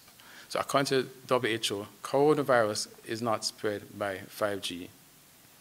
Interestingly, could coronavirus actually help to increase the global spread of 5G technology, which from a strictly technical perspective was actually developed to enhance communication between multiple sensor devices? So as opposed to 5G actually causing the propagation of coronavirus, what if the presence of coronavirus actually increased the need for a technology like 5G? So we live in a new norm where everyone is wearing masks, are supposed to be wearing masks. Stores have thermal scanners. Some places have visors, face shields. What if it's possible to have sensors on your masks which would communicate with your phones or with your visors if your breath is detected to have coronavirus? What if a thermal scanner detecting a temperature that's above a certain threshold could talk to a 5G antenna and say that this person needs to be checked? What if your mask could speak to a sensor in your car, which would then communicate to your phone and then communicate to your hospital to say that there is a possibility that this person has coronavirus? The communications infrastructure that would be needed to implement such an integrated system where every device is connected to every other device is something that can be realized using 5G technology. And if this is implemented for one person, it would be great. But suppose it's a requirement for everyone. Suppose everyone is required to wear masks that had sensors. Then definitely you could say that the coronavirus would have led to the need for sensors and a communications infrastructure pretty much like the one that we see in 5G. Food for thought. Thank you. I know you join me, ladies and gentlemen, in thanking Dr. Louis Ray Harris for clearing that up. We now know, everyone, that 5G has the potential to be more of a friend than a foe in this fight against COVID-19, and really can be useful in communicating, tracking, and just helping us to effectively cope with COVID-19 in our environment. Now, like the rest of the world, the economies of small island Caribbean states like Jamaica are suffering tremendously from the negative impacts of this pandemic. And with the recent spike in cases, our concerns have heightened, as the impact is being felt at the dinner tables of every single Jamaican. In charting the way forward, we must therefore follow the science. And for this, we turn to Dr. Peter John Gordon. Peter John Gordon is an economist who studied economics at the University of the West Indies, Mona, at the BSc and MSc levels, and Boston University at the PhD level. He currently lectures in the Department of Economics at the UWI Mona's campus. He's a visiting research fellow at the Sir Arthur Lewis Institute of Social and Economic Studies, and has also worked with the Planning Institute of Jamaica, where he was the Director of Economic Planning and Research. Dr. Gordon served as the Chairman of the Maritime Authority of Jamaica, Chairman and a Commissioner of the Fair Trading Commission, and Deputy Chairman of the Advisory Board of the Productivity Center. He has also served as a Director of the Statistical Institute of Jamaica and the National Investment Bank of Jamaica. Ladies and gentlemen, please welcome Dr. Peter John Gordon on the topic Economic Fallout Following the Science in COVID-19 Pandemic. Dr. Singh Wilmoth, moderator, thank you very much for the invitation to participate in this forum. Today I'm going to speak a little bit about the economic response to COVID-19. As you are all aware, the COVID-19 pandemic has had a huge economic impact on all countries around the globe. there has not been any aspect of life which has been untouched. Which means that the economy has been affected through many different channels. The pandemic has not only affected overall economic activity, but has had different impacts on different segments of the population, which will lead to a deterioration of income and wealth distribution with all the challenges which those pose. Usually, when there is a disaster in one part of the world, it is possible for other parts of the world to render some assistance, a sort of insurance plan. However, when all countries are affected, the capacity of countries to offer assistance to others is greatly reduced. The IMF has already responded to 102 countries for emergency funding so far since March 2020, committing approximately $100 billion US. The fund is making $250 billion US, a quarter of its lending capacity, available to member countries. Jamaica had $520 million US in assistance approved on March 15th. The government of Jamaica is also engaging with other multilateral institutions such as the Inter-American Development Bank and the World Bank for financial assistance. Economic activity has been greatly curtailed by the pandemic, which has affected incomes of individuals as well as the tax revenues of governments. It is true that Jamaica's quarterly GDP has been declining before the onset of the pandemic, moving from 1.7% growth in the first quarter of 2019 to 1.3% in the second quarter, to 0.6% in the third quarter, and then 0 in the fourth quarter. However, the onset of the pandemic has resulted in GDP for the first quarter of 2020 falling by 2.3%. Recall that we did not shut down until the third week of March. The outbreak of COVID-19 in the USA and other countries did cause a slowdown in tourism for the first quarter of this year, and that would have had a knock-on effect.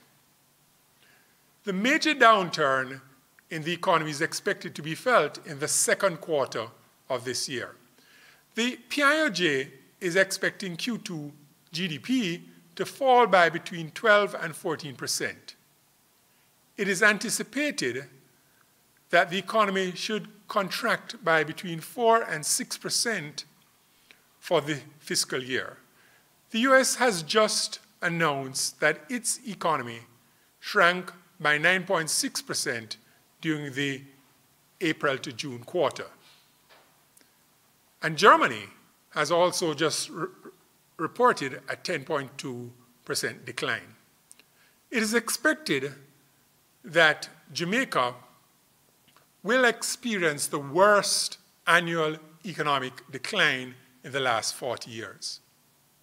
The IMF, the PIOJ, and the BOJ are all projecting that barring no other shocks and a recovery of the world economy in 21-22, and if the local tourism sector recovers in 22-23, Jamaica will attain pre-COVID-19 levels of economic output by March 2023. Since government revenue is a fraction of economic activity, as the economic activity declines, the revenue flowing into the government's coffers would also decrease. The Ministry of Finance and the Public Service estimates that for the financial year 2021, revenues will be approximately 81 billion Jamaican dollars below the approved estimates. It is anticipated that other inflows will be lower by 5 billion Jamaican dollars, while expenditure will increase by $34 billion. So the COVID situation will cost the government of Jamaica 120 billion Jamaican dollars. The primary fiscal surplus target for 2021 has been relaxed from 5.4% of GDP to 3.5% to accommodate the emergency expenditure. In fact, the target of reaching a debt to GDP ratio of 60% has been pushed back by 2 years to 27-28. Preliminary data suggest that government revenues for May 2020 was 27% below budget. There are 3 broad tax categories. Income and profit taxes is the first, production and consumption taxes the second, and the third being border and related taxes, which would include import duties, tourism taxes, and any other tax which deals with cross-border transactions. This latter category usually accounts for 40% of total taxes, and it declined by 44% in May. The tourism sector has been particularly hard hit by the pandemic. This sector is expected to contract by 85% in the second quarter of this year.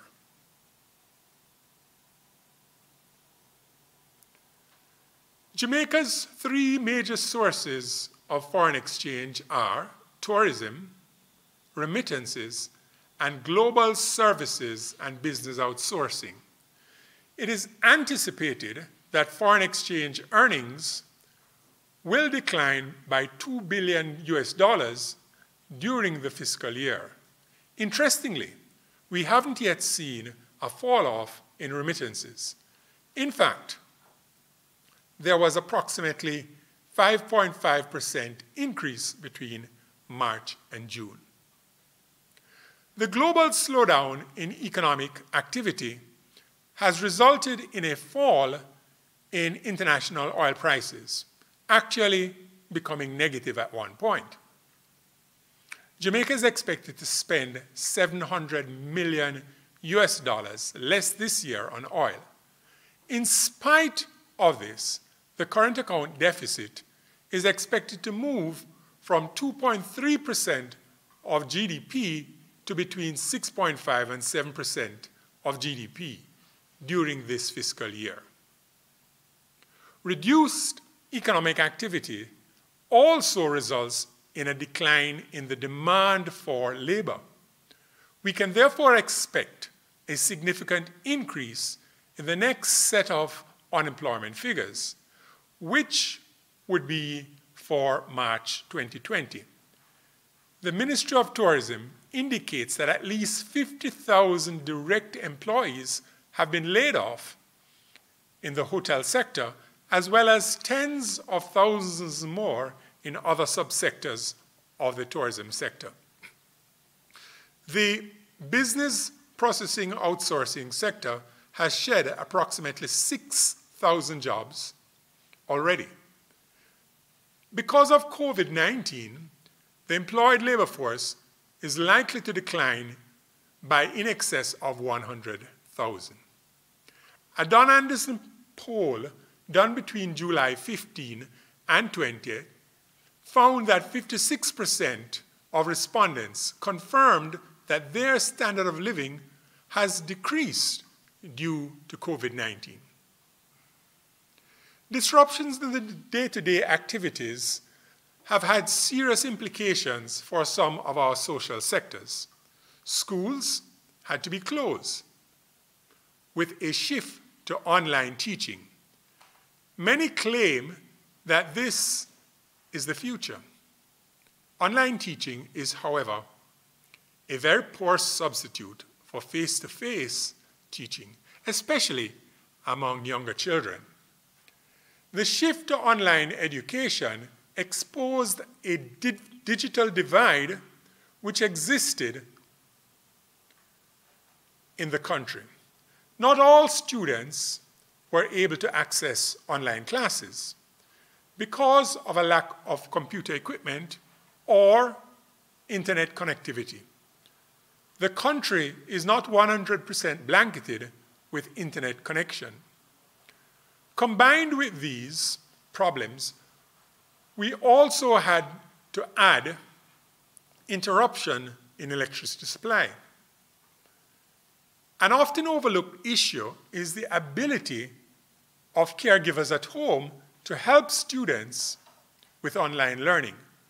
Some parents are required to leave the home for work, therefore are not available to supervise and assist their children, particularly the younger ones, with online classes. Some parents, even if they are home, are unable to help with the education process because of their own levels of education. In many instances, even if parents are available and willing, there is usually only one computer for multiple children, whose classes are all taking place simultaneously. Therefore, not all can participate consistently. All of these challenges mean that the very unequal education system is made even more unequal by a sudden need to move outside of a physical space for education. We can speak of a digital divide or an education divide or an access divide. But in the end, it is an income divide, with the relatively more affluent children having access to education and the rest being left behind. An interesting question is if the gap exacerbated by this digital divide can be narrowed or reversed when normality returns. Or will this situation simply increase the intergenerational income and wealth inequality? Fortunately, our health system has not come under extreme pressure from the virus so far. We know that our healthcare system comes under tremendous pressure in normal times. Would we be able to deal with 200 persons or even 100 persons in Kingston requiring ICU treatment at the same time? What happens as we move outside of Kingston? There has been a move to working from home. This mode of operation is only suitable for some types of jobs. Jobs such as manufacturing, public transportation, agriculture, and law enforcement cannot be done remotely. A stay-at-home order would reduce activities in these areas with temporary or even permanent displacement and loss of income. Those who can work remotely are more likely to keep their jobs, thus increasing the income inequality between those who can work remotely and those who can't. Interestingly, many of the jobs which can be done remotely are done by people with higher levels of education. And many of those which require a physical presence are done by people without higher education.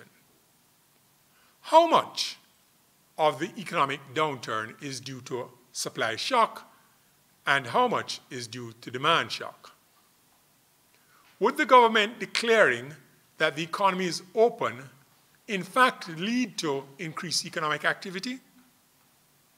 Interestingly, two professors from Chicago Booth School at the University of Chicago, Austin Goolsbee and Chad Savison, in a recent paper presented at the National Bureau of Economic Research Summer Institute entitled Fear, Lockdowns, and Division, comparing the drivers of pandemic economic decline, gives us some insight into this question. They are investigating how much of the COVID-19 economic collapse was driven by policy and how much from individual fear. They had access to GPS data from cell phones so that they were able to track movements of persons. They looked at visits to businesses in the same metro area during the same week, but across state borders where there were different policies. They were able to track weekly consumer visits to 2.25 million businesses spanning 110 industries. They excluded nonprofits, manufacturing, and other businesses where consumer visits is not a measure of economic activity. Visits to stores dropped by 60% between January and April, which matched closely huge rises in unemployment and reduced credit card activity. The metro area covered Brock Island, Moline, and East Moline on the Illinois side of the Mississippi River, and Davenport and Bettendorf on the Iowa side. Illinois had a stay-at-home order, while Iowa did not.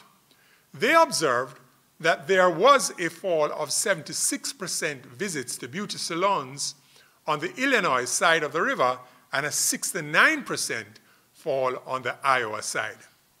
They concluded that the stay-at-home order did not account for a fall of 76% in visits to beauty salons, but rather only 7%. They also looked across time at the same place, which at one time had a stay-at-home order and at another time had no such order. The stay-at-home order accounted for only 8% decline in visits. They further report on places which lift their stay-at-home orders and saw only a 5% rise in commercial visits. They therefore concluded that it is fear of the virus rather than government policy which is driving the economic collapse. They report some other interesting findings. One, that while all commercial visits decline, the decline was greater to those activities which were deemed to be non-essential. Two, visits to restaurants and bars fell by about the same as increases to non-restaurant food and beverage stores. Three, consumers seemed to be substituting smaller retailers for larger ones, where more people would gather. And four, decline visits were larger, the larger the reports of contraction, hospitalization, and death within an area. These findings indicate that the ability of the government by policy to command the restart of economic activity is limited. Consumers are reacting to the pandemic independently of government policy. There are therefore demand shocks at work, and not simply supply shocks in response to public policy. The implications are that economic activities will be greatly affected by how safe people feel to participate in such activities. The Jamaican government has reopened the tourism sector. An interesting question, still unanswered, is how fearful will tourists and workers be? And what impact will those fears have? Many governments have sought to support persons and entities whose incomes have been reduced. This is sometimes called a stimulus package. But this is really a relief package. The government of Jamaica's economic policy response has included what it calls a 31 billion Jamaican dollar stimulus, consisting of approximately $15 billion Jamaican in tax cuts and spending stimulus of 16 billion Jamaican dollars. In addition, health expenditure of 6 billion and public bodies support of 3 billion, totaling approximately 40 billion Jamaican dollars. These spendings are not likely to stimulate additional economic activity, although it may prevent further decline. The fear of interacting with the virus is spreading and is likely to be a significant drag on economic activity. Normally, a government engaging in stimulus spending hopes that the increased economic activity would result in an increase in revenue flows to the government. In the time of COVID, there is not likely to be an increase in economic activity which will generate additional government revenue.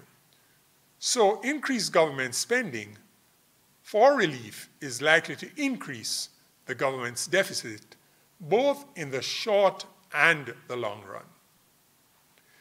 Now, the virus has also unearthed some phenomena which on the surface looks quite bizarre, but have quite rational economic explanations. In the US, it was noted that the lockdown resulted in a shortage of toilet paper. The COVID virus was not expected to lead to excessive diarrhea. So why were people trying to stock up on toilet paper when asked to stay home? Some journalists investigated and discovered a possible explanation.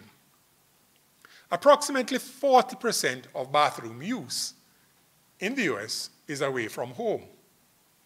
The toilet paper used at home in the US is very different from the industrial type usually found in offices, airports, etc.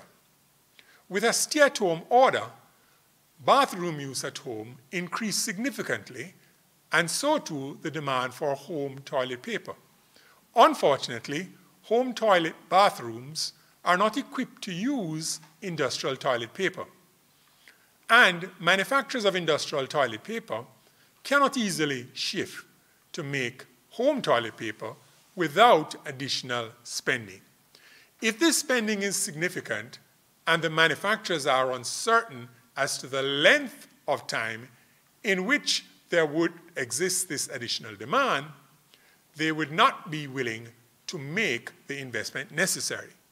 Likewise, the manufacturers of home toilet paper are unwilling to make additional investments if they are unsure of the time horizon involved. This resulted in an increase in demand for home toilet paper without a commensurate increase in its supply, hence a shortage. Standard economic principles should dictate that there should be a rise in the price so as to provide an incentive for making the required investment to meet this demand.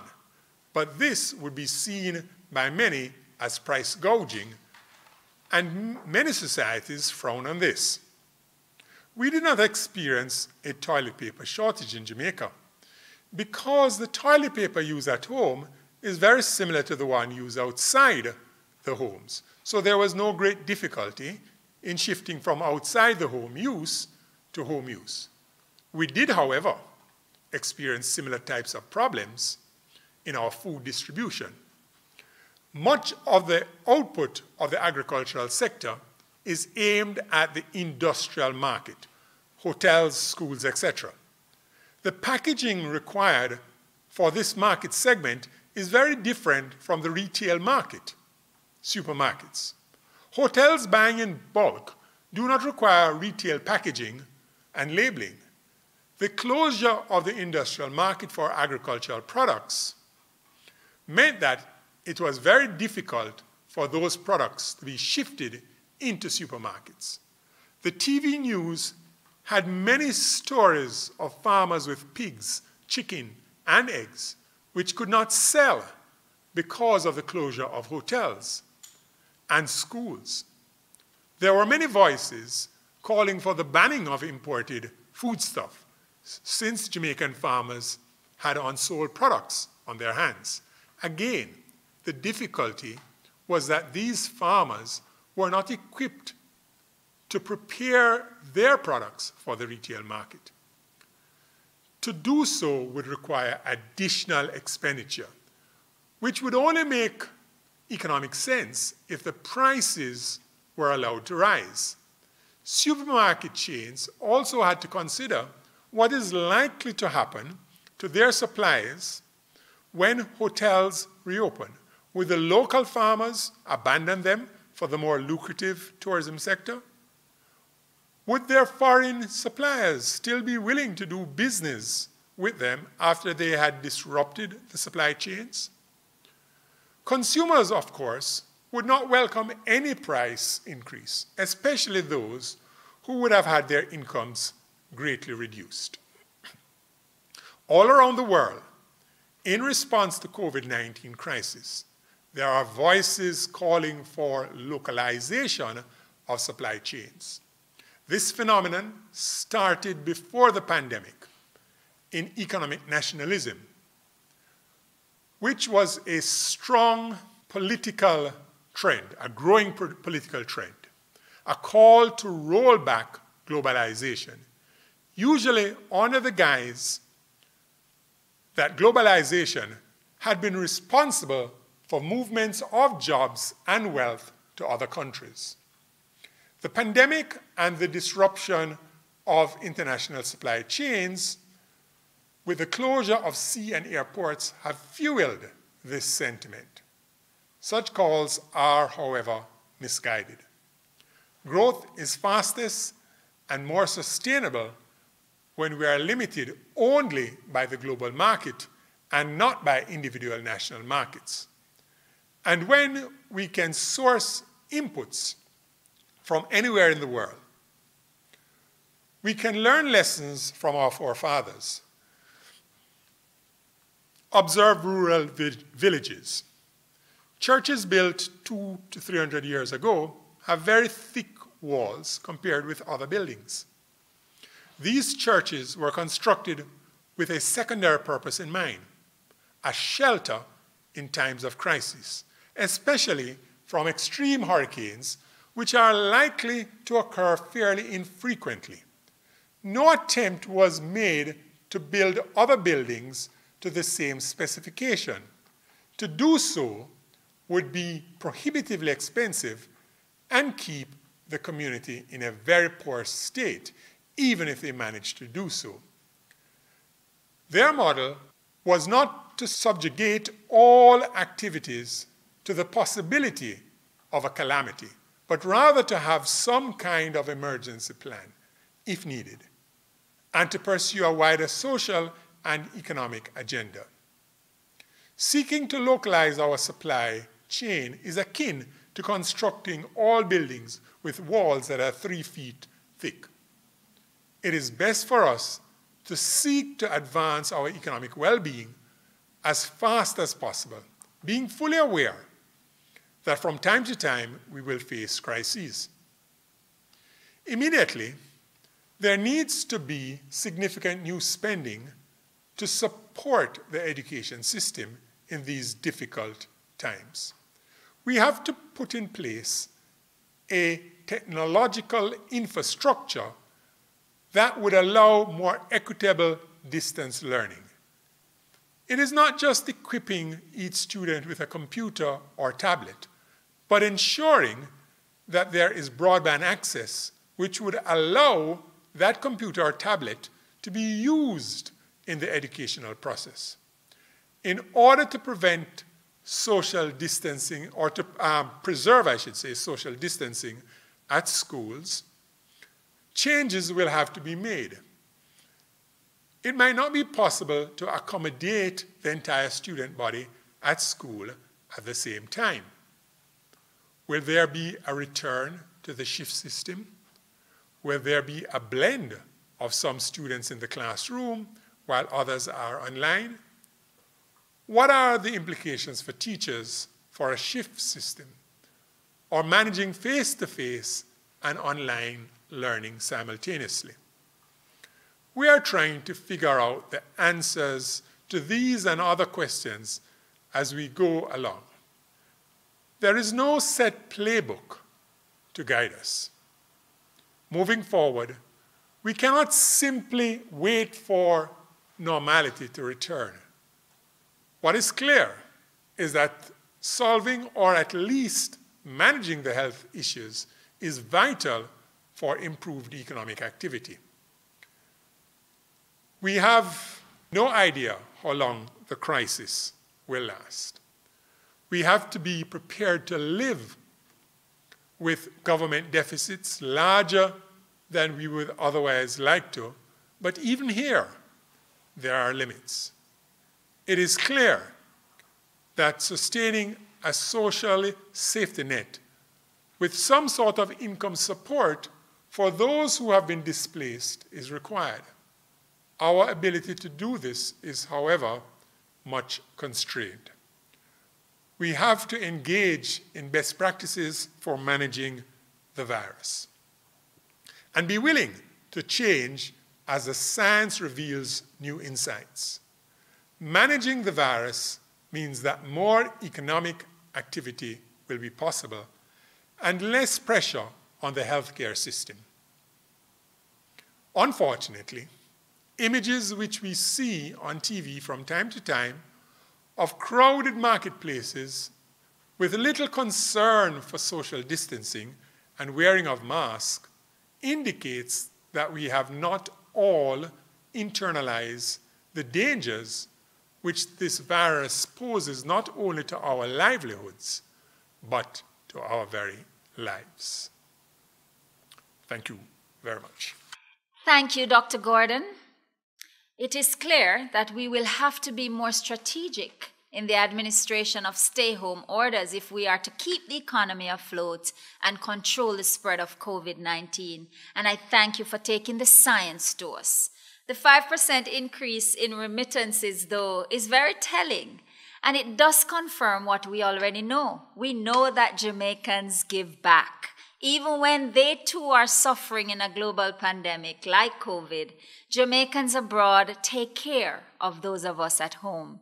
So right now, for all of you listening in the diaspora, we salute you in the fight against COVID-19. Now, COVID-19 has been disruptive. We have all had to adjust in one way or the other. We have had to change how we do things, and science and technology has largely facilitated this change. To examine how science is in action, redefining healthcare, I introduce Dr. Samantha Nicholson-Spence. Dr. Samantha Nicholson-Spence holds a Bachelor of Medicine, Bachelor of Surgery from the University of the West Indies, and a Doctor of Medicine in Internal Medicine from the University of Miami Miller School of Medicine. She's a fellow in the American College of Physicians who now serves as a consultant and lecturer in the Department of Medicine here at the UWI. She was elected head of the Department of Internal Medicine at KPH in 2019 and continues to serve UWI and Jamaica with excellence. Please welcome Dr. Samantha Nicholson-Spence to speak on the topic S&T in the post-COVID world, redefining healthcare. Thank you, Dr. Singh Wilmot. I'm Samantha Nicholson Spence, Associate Lecturer in the Department of Medicine here at the University of the West Indies. And I'm going to be talking about science and technology, how we are redefining healthcare in this post-COVID world. Coronavirus has upended our world. Many of us have woken up to a new reality. Social distancing is now the norm. No longer are we bungling at the wholesale counter, shouting serve. Instead, we stand in orderly lines separated by markers on the ground. We must keep a 6 foot to 2 meter distance between each other. No more parties, no more mass gatherings. For the introverts, it's a very welcome reality. For everyone else, it's a nightmare that does not seem to be ending. There is now a rule. We must all wear a mask in public. For many, that is a very unwelcome reality as we think about not being able to see each other, not being able to experience the smiles that we have become so accustomed to. But nevertheless, this coronavirus is here, it is upon us, and now we must learn to adapt to this new reality.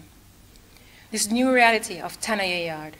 Here we see downtown Kingston, 7 p.m., deserted streets, subject to a curfew, something that we never thought we'd be able to see.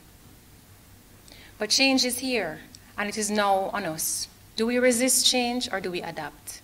The answer is clear. We must adapt, because COVID is here. Do we sink or do we swim? Now, healthcare will always be here. People will always be sick, and they will always be in need of good healthcare.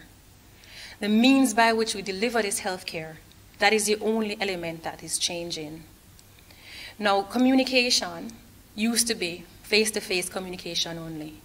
Nowadays, we welcome phone calls, WhatsApps, emails, and even our video calls, which has now become the norm.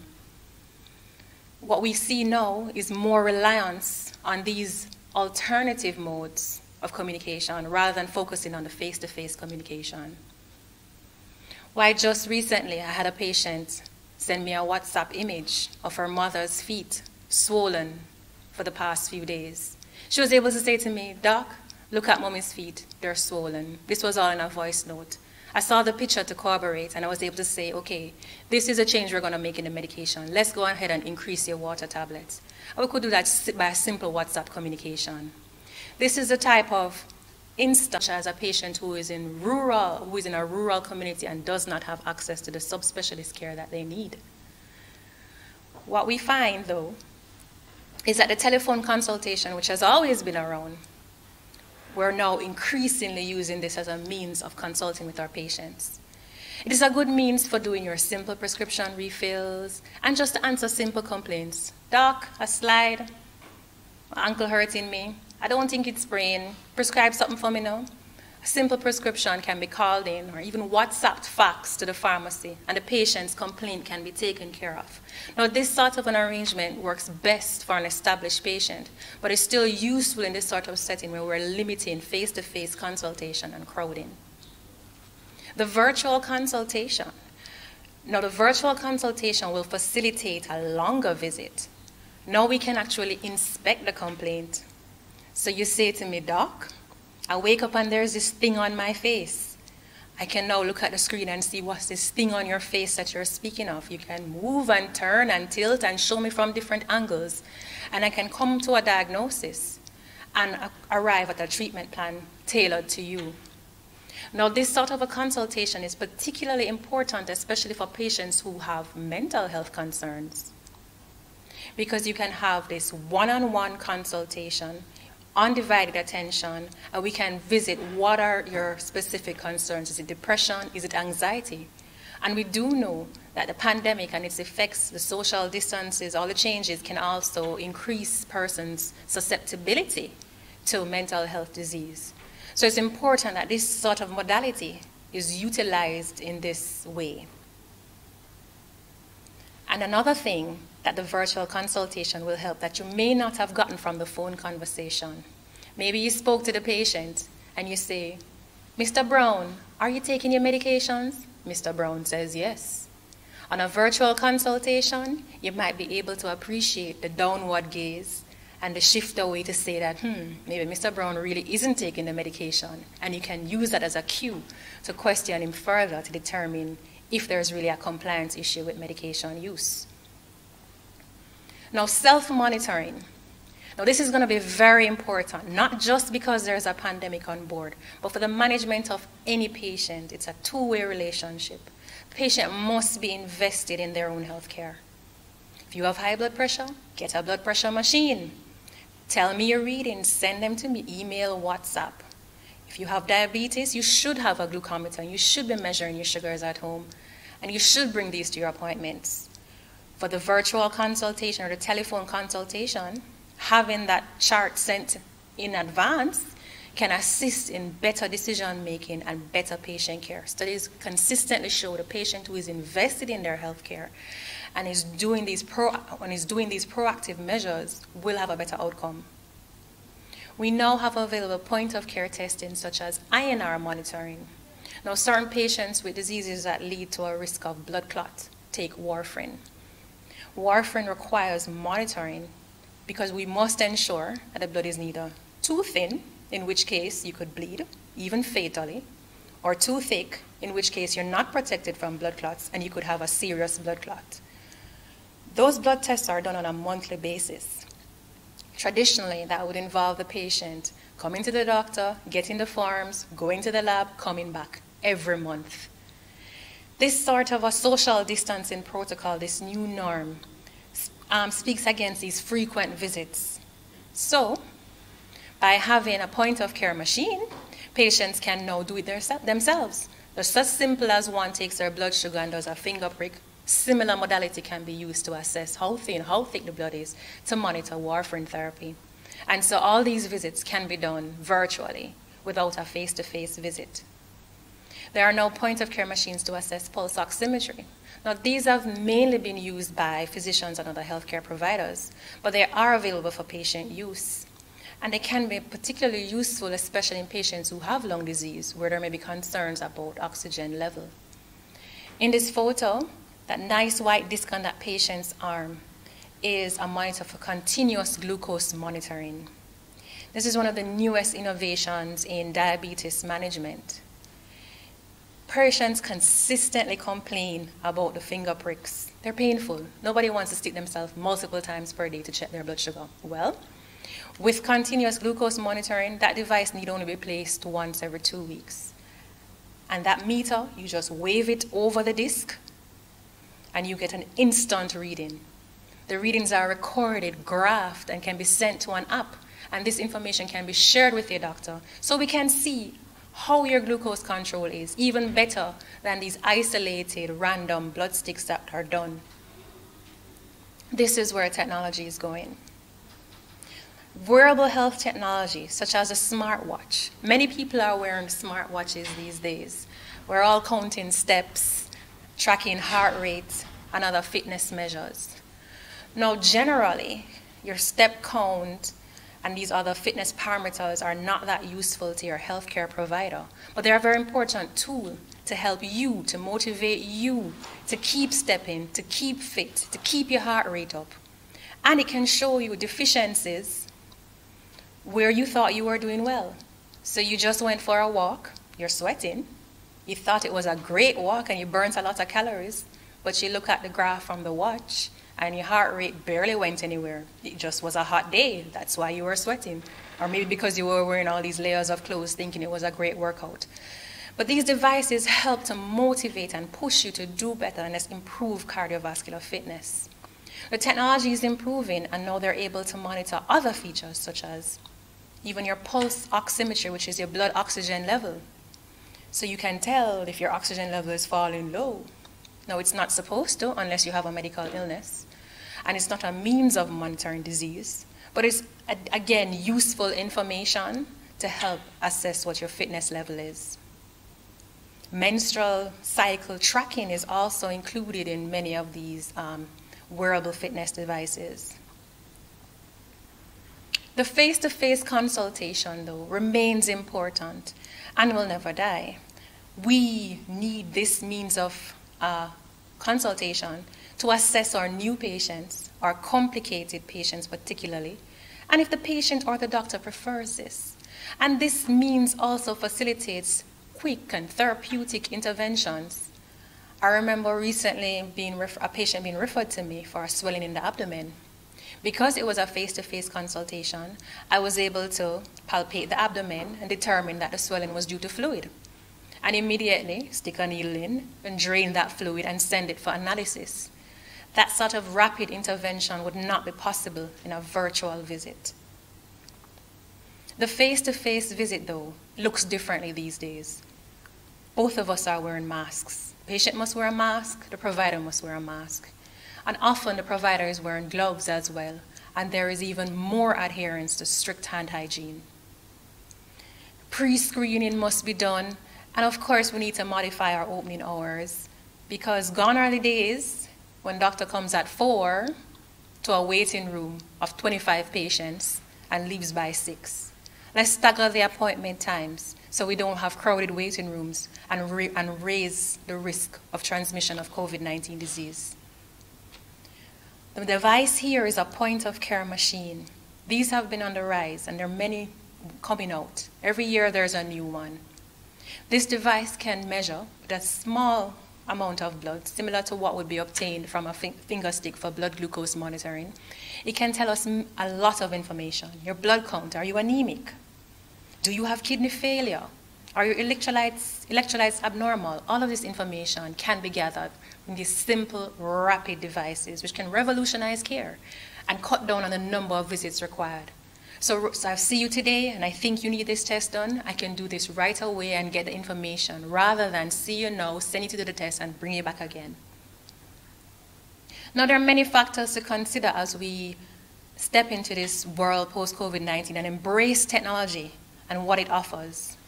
We must ensure that our customers, i.e. our patients, are satisfied. We want to improve patient outcome. We become physicians knowing the principle of beneficence. Am I doing the best for my patient? We must always strive to obtain this. And of course, from our Hippocratic Oath, we must always remember, first, do no harm. Are your COVID-related changes affecting patient care? Yes, it may affect patient care. Is it negatively affecting my patient? And if it is, how can I intervene to improve my patient's outcome? We still want to prevent COVID transmission, and we want to adhere to government protocol because we must act for the greater good of our nation. And so we must balance these multiple factors so we can ensure better outcomes. But of course, one must almost always consider any medical legal catastrophe that can occur because of actions that we take, which we say are due to COVID-related measures. Are we closing practice and leaving our patients without a doctor, without care, because we're afraid of transmission of COVID-19? Did we provide them with alternative solutions, another provider, for example, so that they're not left out in the wilderness? These are things we must consider from an ethical and a medical legal standpoint. And of course, we must remember, our patients are anxious. And so we must do what we can to quell their fears and also to reduce any sense they may have of discrimination. I've seen it myself multiple times. Patient is in the waiting room, throat itches and they cough, and the entire waiting room erupts. This sort of a behavior, we must work to try and quell their fears and help to improve acceptance of our patients. They must feel like we are accessible. They must know we're accessible and that we're working towards their greater good. Thank you. Thank you so much, Dr. Nicholson Spence. You know, the shift in the way we administer healthcare was always coming with the advances in science and technology, but COVID-19 has just accelerated that process. Science facilitating self-monitoring, science facilitating remote diagnosis, science facilitating prescription filling, science and its application launching us into the future and redefining healthcare. Now, from healthcare to education, the disruption from COVID-19 touches all sectors. But from healthcare to education, science is in action fighting COVID-19. And to explore how science and technology is redefining education is a lady I have worked very closely with on a variety of projects. In fact, I am privileged to call her friend. So I know her well enough for you to believe me when I say she is an entire ideas lab for education and philanthropy. I speak of Dr. Rebecca Tortello. For the last 5 years, Dr. Tortello has served as the education specialist at UNICEF Jamaica. For the past 15 years, Dr. Tortello has regularly lectured at the University of the West Indies in the Department of Education and is the author of a number of articles on education. Dr. Tortello has also worked with the Jamaican government as senior advisor consultant to the Minister of Education. She has directed the Spanish Jamaican Foundation and served on numerous boards, including the Early Childhood Commission and the Jamaica Commission for UNESCO, the Jamaica Library Service, and the Institute of Jamaica. She holds a PhD in education from Columbia University, a master's in education from the Harvard Graduate School of Education, and a bachelor's degree in history and literature from Harvard College. Dr. Tortello has written a popular Jamaican history book, Pieces of the Past, a number of children's picture books, and has edited a number of early childhood teacher workshop series used in schools all across Jamaica. I give you Dr. Rebecca Tortello, who will speak on science and technology in the post-COVID world, redefining education. Thank you, Dr. Singh Wilmot, for your kind introduction, and thank you very much for the invitation to present here today and share some thoughts on ways in which we are reimagining education and using science in action to fight COVID-19. I'm very happy to share some of the work that UNICEF Jamaica and the many different country offices in over 170 countries around the world have been undertaking to support governments, students, schools, teachers, parents, to find ways to address and meet the many challenges that this crisis has revealed. In many ways, COVID-19 has catapulted education systems forward by leaps and bounds that we were not prepared for. Most systems were unprepared, and really people and schools and teachers and parents have been showing great resilience and trying to bounce back as best as they can. There's little doubt that we are in what some consider to be the greatest education emergency of our lifetime. Many, many children's education is under threat. 1.6 billion children around the world, for example. Most of those, more than 80% of those are in developing countries. 63 million teachers and the global education workforce are trying to figure out ways to maintain the learning and make sure that the learning does not stop. The impact on the global economy to date has been estimated at 10 trillion. We do not have these figures for Jamaica or for the Caribbean yet, but these are global figures and I think they're worth sharing. At the bottom of this slide, you'll also see some numbers that give us an idea of the gender challenges that some countries will face in relation to school-aged, secondary school-aged young women who may or may not return to school. As we know, in this region, our challenge is more often young men, but we just don't have that data. When you look at the Caribbean, you'll notice that close to 1.4 million students have been affected. In Jamaica, some 600,000 children were able, the ministry has told us, to continue accessing some form of schooling. The schooling did not stop, even though the school's doors were closed. But were they able to access that content regularly, every day, for uninterrupted, long, sustained periods? That's questionable. We do know that the ministry and its partners, of which UNICEF is one, made every effort to make sure that some form of content could be delivered, whether it was online, via TV, via radio, via printed packets, etc. And we know that some 30,000 teachers have also been rallying and doing the best they can to be able to reach their students. Pre-COVID, we knew a lot. We knew a fair amount about what was happening in our schools, and we could look and see that girls consistently outperform our boys. Data indicates a 3-year grade difference between the wealthiest and the poorest quintiles in the region. Those learning gaps that appear in early childhood and primary, they're maintained often through high school, and parental involvement and support varies widely. So really, we know that learners, teachers, education providers have many challenges. In our region, those are compounded, particularly in Jamaica and parts of the island, by violence that might interrupt schooling, by financial barriers that might interrupt schooling, And by, again, I'm going to raise the issue of lack of sustained parental involvement. So globally, we know there's a critical need for better access to quality education and improved learning pathways. The pandemic has brought about rapid change, changes in policy, changing in the learning tools. Many of us didn't know what Zoom was before. We're very familiar with Zoom now. Changes in school leadership, collaboration between teachers and parents. Parents have a newfound appreciation for teachers. I am sure I do as a parent. I have 2 young children, 2 teenage children. One has adjusted much better than the other to online learning, but online learning can never fully take the place of face-to-face engagement. We're aware of that. Innovative pathways have emerged. Often those pathways involve technology. So we've seen teachers being very creative using videos, using songs, using games, using WhatsApp. The Early Childhood Commission in Jamaica has told us that 80% of their contact with parents has been through ongoing WhatsApp groups with the children and the parents on a day-to-day basis. And of course, zero-rated education portals. Here are some images of what we're calling the new normal, grouped around looking at a TV screen, printed packets being distributed. This was in Westmoreland by Principal Karen King, who took the ministry's printed packets and hired bikers to go out and deliver them to his students.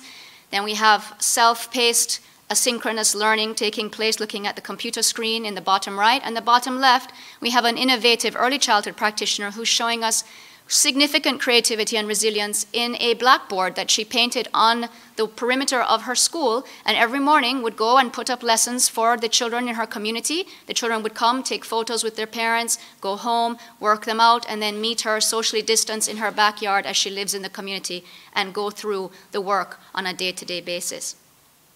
UNICEF Jamaica has been using technology as well, and we've been telling the stories of these innovative educators on all of our social media platforms and sharing them with mainstream media.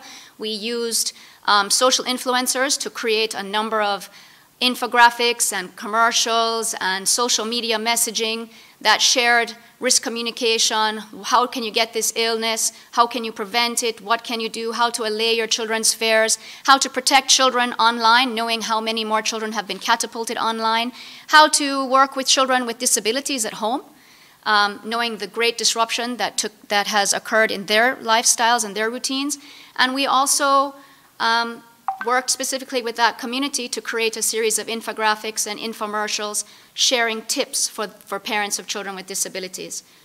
We've used, as I said, basic media and basic technology, and then also more complicated technology. So some of the basic media examples would be phone lines. We've created helplines with the National Parenting Support Commission in partnership with the NGO Fight for Peace and the Victoria Mutual Foundation and the Women's Center of Jamaica to target parents, give them a lifeline, a helpline to call for support as they seek to become their children's teachers. They've always been their children's first teachers, but this crisis has called on them to really step up to that table more than they perhaps were prepared for. These helplines also provide some forms of psychosocial support. We also rolled out, or we've been using our U-Report platform, but we ramped it up, I guess you could say. U-Report is a data messaging system that works on cell phones and online on Facebook. For a while it was working as well.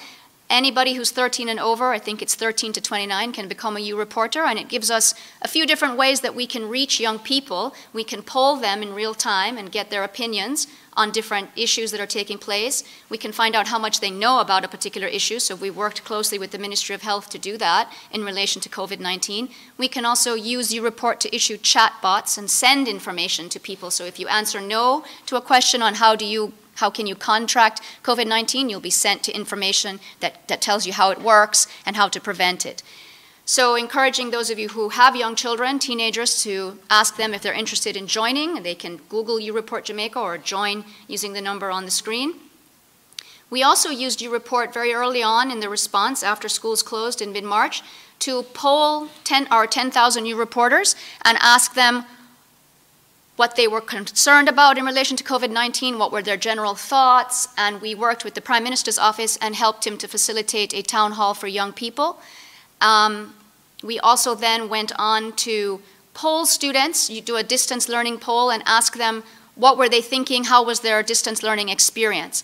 So those answers were interesting, and you have to keep in mind YouReport is really an opinion-based poll, so it's not a scientific poll. But it gives us a snapshot of what people are thinking. And of the 1,000 that responded, 450 responded to the majority of questions, and we learned from them that 90% of them were able to access online learning. 47% actually online learning using Zoom, etc., and other such platforms. 26% using WhatsApp, and 17% using video conferencing. About 56% of them, at least half, said they had daily access, and some 80% of them said they had regular contact with their teachers. Regular doesn't mean daily, but it means some regular contact. 85% of them told us that they had support from parents. But, and this is important as our school system prepares to go back to school, 45% reported feeling frustrated with the distance learning options that were provided. As our systems in the region begin to plan or are planning to reopen school in the next few months, they are grappling with the realization that this pandemic has brought about rapid changes in the terms of the skills that are being demanded. So we're in the fourth industrial revolution, as tech people will say. We know climate change is a major issue and a threat, and we have new skills that are going to be required as a result of COVID-19, especially digital and socio-emotional or lifelong skills, for example. One of the issues that all systems are facing is that the challenge is not only how to reopen schools in terms of public health and safety protocols and the financial challenges and the spatial challenges that that will create, but also when schools reopen, how do we reduce the inequity that has taken place by the compounding of what's called the summer slide, which is a well-known phenomenon that affects all children have a learning loss in the summer, whatever income level the children come from. But children from lower income homes have slide further. The loss is more significant and harder to combat. We are now seeing the potential for a compounded summer slide and COVID slide as we head back into September. And that is why our ministry has said that they will be using the first few weeks in September to both sensitize to the new public health and safety protocols, and UNICEF and our partners, WHO, UNFPA, the World Bank, have been sharing that guidance with ministries around the region, and you can see that guidance reflected in the material that has been disseminated to schools. But also how to do assessments, what kinds of assessments for all age groups from early childhood on up, so that our teachers can be able to identify as best as possible where their students are and how to try and minimize or close the gaps. The ministry has been using technology increasingly to contact parents, so that's another example of science in action. Before this, the ministry, our ministry I'm talking about in Jamaica, was using social media, but they have definitely ramped that up. They have been running regional Zoom calls that cap out at 1,000 parents, and I know I tried to go to the Zoom call for my region and I couldn't get in because it was full. And in those Zoom calls, they are sharing with parents all the information that they have been sending out to schools. They're trying to reassure parents what will take place come September, and they have told us that about half of our 900 primary and secondary schools have enough space that they can meet the public health and safety requirements and operate normally, of course, with children wearing masks, children over the age of 2. They have given schools some amount of autonomy to decide with their school boards and their school communities, how will they teach? How will the students learn? Will it be a combination of face-to-face and computer-aided learning? Will there be shifts? Some children come on a Monday, Tuesday, some come on a Thursday, Friday, and then they continue at home. Will there be an extended day so that there's no congregation of children in between the changing over of the shifts? Do parents wish to homeschool? If they do, there are protocols in place that they would need to follow. Or will it be completely online learning? For example, sixth formers, who are obviously our oldest secondary students, are being encouraged to consider doing their learning all online because they're able to self-regulate, to concentrate, and to perform based on this type of, through this system, and that will free up extra space on the school compound for the younger students. Early childhood is also grappling with this. Many of our early childhood schools do not have huge amounts of space, and so they have been working on their protocols, which they are disseminating as well. And in the midst of all this, the ministry has been working on ongoing teacher training for teachers from early childhood on up. So it's been a very busy summer for many of our teachers and, of course, many of our parents who have our children at home, engaged in perhaps too much technology, and we're all struggling to find ways to combat that and move our children off of the screen in the summer to help them make sure to maintain their health and wellness. So the ministry also told us that PATH programs will continue. That's an important point because PATH is also using science and technology to disseminate the conditional cash transfers to families, so that has also accelerated. That wasn't in existence before in the way it is now, but it tells us that the school was a central location and is a central community space that goes far beyond teaching and learning. The type of psychosocial support that students get at school, the type of the meals that they receive at school, all of those are critical. And so when school reopens, that will allay some challenges that many families face. But the ministry is also assuring us that they are trying to find ways to close the digital divide by procuring and distributing over 100,000 tablets targeting the children on PATH and children with disabilities. So when we do reopen schools, we have to work out ways to reopen schools stronger. How are we doing that? We're trying to find out what other school systems in our region and around the world have done, because they have opened up. Their school systems work on a different calendar, for example, in South America, and of course in China and other countries where the pandemic started earlier, they are back to school. So what have they been doing? They've been finding ways to accelerate the implementation of digital strategies and promote scientific literacy for students and for teachers, and that point is critical. They're trying to find ways to bolster their education management information system so that they can use data-driven decisions in the teaching and learning process, expanding connectivity. That is no longer a luxury, that is critical. Training teachers and students to use distance learning modalities, using assessments, both technological and otherwise, to accelerate early detection so that we can increase early support, and find ways to work out a decent and sustainable adaptive learning platform for curriculum implementation. Other things that school systems have to work out, and they will also require the use of science and technology, is how to update their school infrastructure to make it more climate resilient, the use of solar energy, for example, to make them more environmentally sustainable. The last thing any of our countries in this region needs is a hurricane or some sort of natural disaster on top of this pandemic that could wipe out the buildings and the equipment that we currently have. And that brings me to the point about the importance of having feasible and workable emergency plans for our schools. We have to expand training programs. We have to focus on teaching lifelong learning skills that involve coping strategies. We have to reinforce and strengthen literacy and numeracy. And there are many apps and technological innovations that do that now, that can be accessed data-free. We have to equip our students with skills to adapt to what is an ever-changing labor market, and focus on capitalizing on research and development opportunities. And part of this, we can't do any of this without establishing strong partnerships. So just to give you an example of some of the partnerships that UNICEF Jamaica has embarked upon in COVID, prior to COVID and now ramped up during COVID, is one with the National College for Education Leadership that trains our school leaders. So prior to COVID, we launched in January a Child-Friendly Schools online asynchronous course, which takes school leaders through the Convention on the Rights of the Child and how can you translate those rights and responsibilities into a school setting, and what makes a child-centered, accessible, child-friendly school. Hundreds of educators have signed on and taken that course already. We are nearing 1,000 at this point, and we launched on June 1st a virtual instructional leadership course which looked at best practices from around the world in how to create a virtual instructional leadership plan for schools, and we are now in our second or third cohort of that, and our aim is to train at least 2,000 school leaders. So when our teachers and our school leaders go through these courses, they come out with the virtual instructional leadership course with a plan which tells them which platform do they want to use, how will they communicate with their parents, how will they communicate with their students, how can they assess the learning, etc., etc.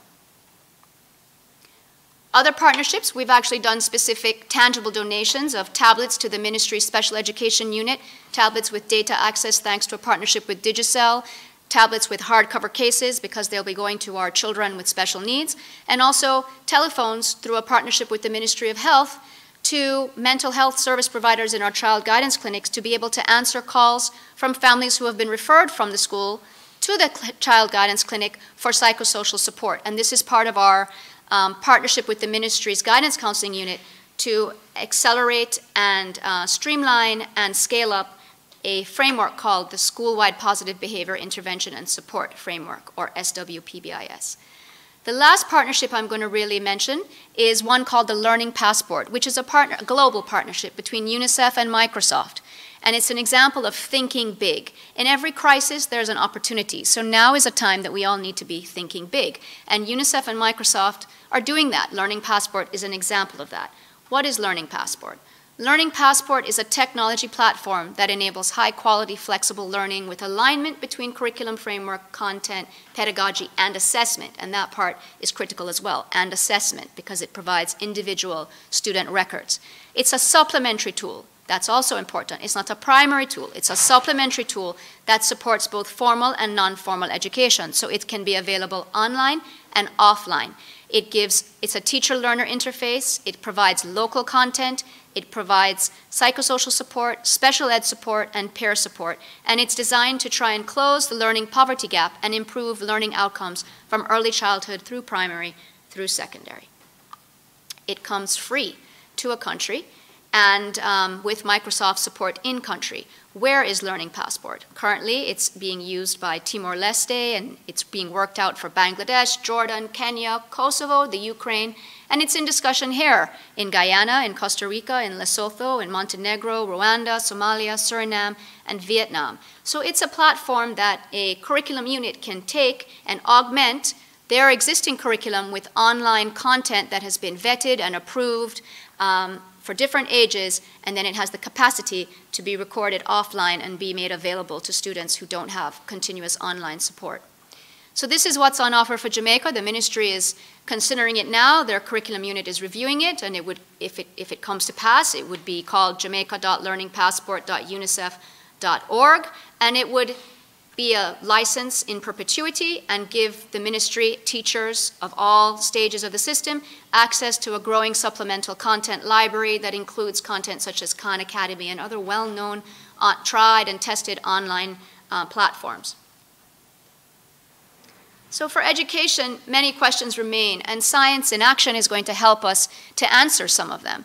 Here are some of the main ones that we've been thinking of and grappling with. How do we minimize inequities in the system? That's always critical. How do we support our most marginalized students?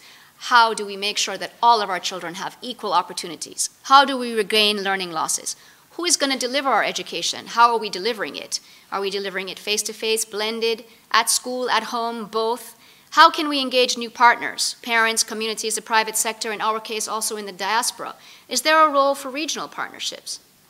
But two things are certain while we're contemplating all these questions. The well-being of our children and teachers is paramount, and science and technology is critical.